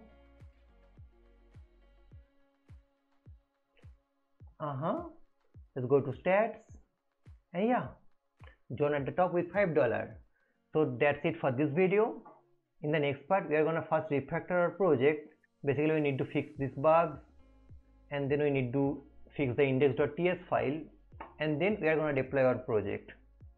So that's it. See you in the next video. But before that, please hit the like button. Please, because it's 2 AM, around 2 AM. So please hit the like button. See you in the next video. Bye. Hey guys, welcome back to our project. This is the last part of the series. In this part, we are going to deploy our project to Vercel. We are also going to refactor our project. Okay, so let's prepare the code for the deployment. Just go to your code editor. So basically we need to manage the environment variables. So currently we are getting the URL as this localhost 3000. Look at this localhost 3001. We need to replace this with the environment variables. Now in Vercel, you can use the Vercel URL as the base endpoint. So let me just talk about this. Just go to a documentation. Okay, I'll put the link of this documentation in the description box, although I'm sure that you are not gonna check this. Anyway, just look at the system environment variables. Here under these, you can see this Vercel environment, Vercel URL, and this Vercel URL, just look at the description, the URL of the deployment. So this is the base endpoint. But the best thing about the system variable is this is automatically populated by Vercel, so you don't need to manage this externally. But we are not gonna use that. There are a couple of reasons behind this. First one is, if you use the Vercel URL as the base endpoint, it will only work if you deploy the project in Vercel. So let's say someday you decided to deploy the project in some other platform. In that case, you need to reconfigure the project. So we are gonna avoid that. And the second point is, I personally faced some weird bugs with this Vercel URL. There are also some GitHub issues regarding the Vercel URL, so just avoid that. Okay, so just go back to your code editor. We are going to use the layman way. So just go to your env.local. Cool.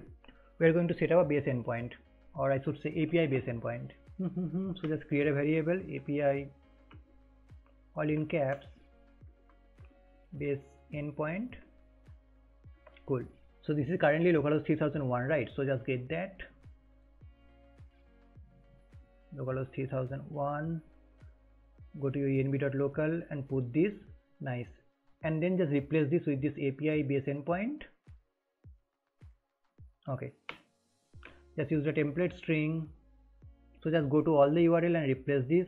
So using $, and I can get the environment variables using process.env. This API base endpoint. Cool. So just copy this, and then anything else in this page? Nope. Just go to donate.tsx. Okay, here I have this in the client side, but now here's the thing about this client side. If you want to use this variable in the client side, you need to use the next public as the prefix.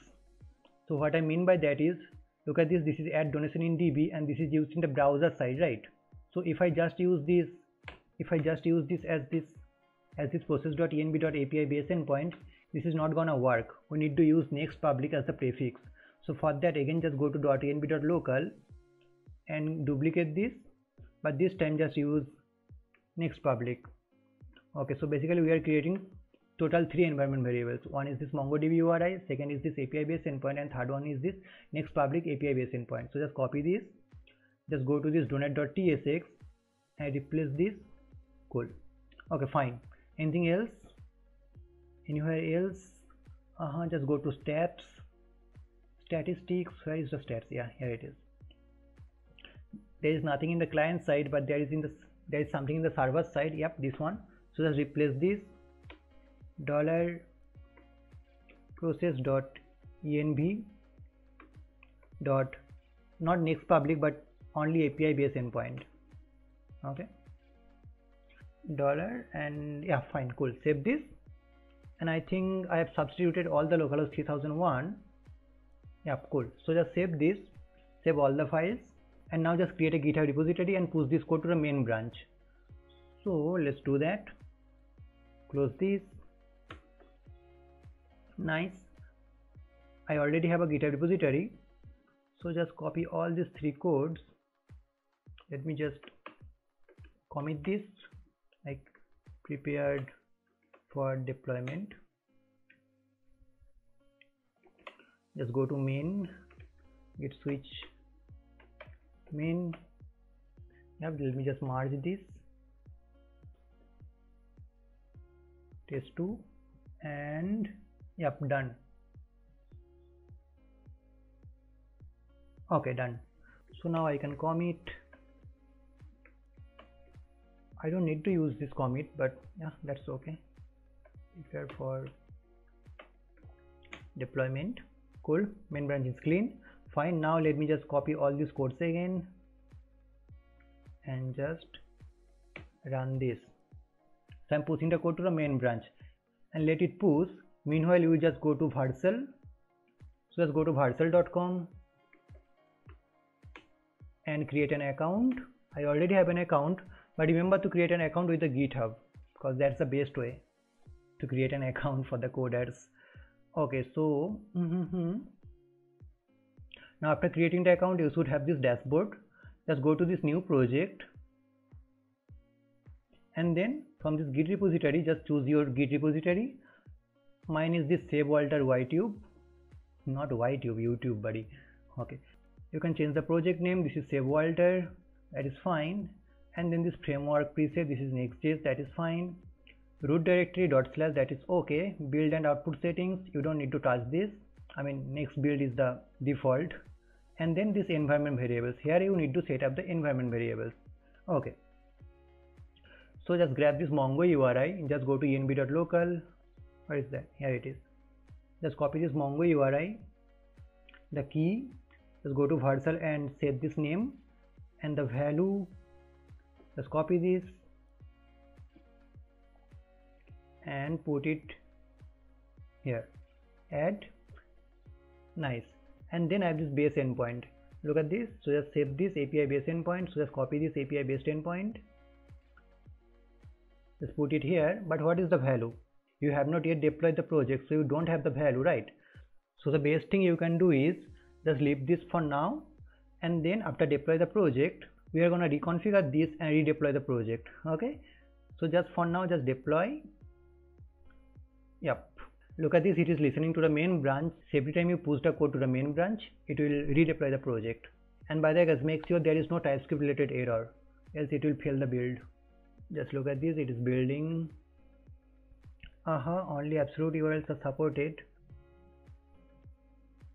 Look at this, we have some error which is only absolute URLs are supported. We are gonna fix that. And this is deployed, I guess. Great, the project is deployed. So click on visit and look at this. Just go to stats.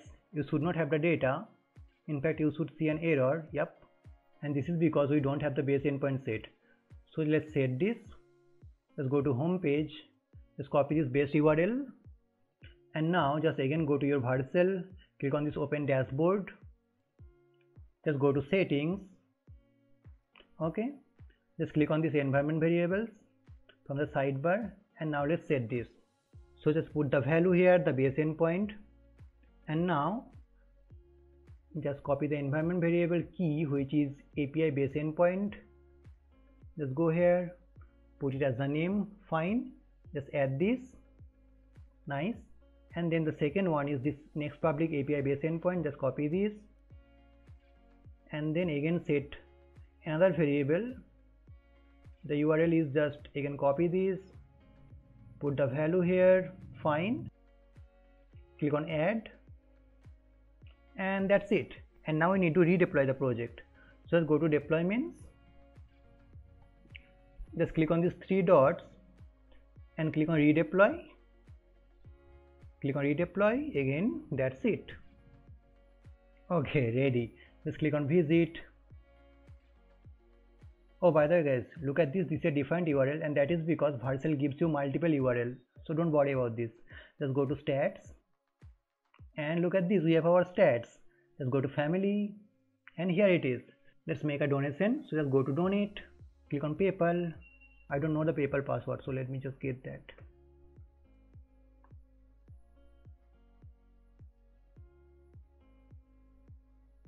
Copy the password, go here, put it here, stay logged in, click on login. So I should see $10 at the top. Click on pay now. Great, just go to stats. Oh, something went wrong. What? Let's go to console. We have an error, and that is because the code's issue. Look at this. This is defined URL, right? So /vercel.app/API/donation, but this is making a request to a defined URL. So this is a code's issue. So we need to fix that. Basically, we just need to go to the same URL, which is the /vercel.app, because this is a global URL. Again, I told you that Vercel gives you multiple URL. So just go to this main URL, which is the /vercel.app, your project name .vercel.app. So here, if you just make a donation, it will work. But there is another problem, which is this. Look at this, we have this double slash, right? So we need to fix that. For that, just go to your code editor, just go to a donate page, and here just remove this slash. Where it is? Here it is. Remove this slash. Okay, so let's also refactor our project, and then we are going to redeploy the project, and then we are going to test the donation. Cool. So basically I found some bug which is related to this navbar. I am on the stats page, right? So if I just refresh, look at this, this is changed to family, and that is because just go to navbar.tsx, and here I need to wrap this anchor tag with the link, but I wrap the link with the anchor tag. Okay, so that's a problem. So let's fix that. I need to wrap this anchor tag with the link. Okay,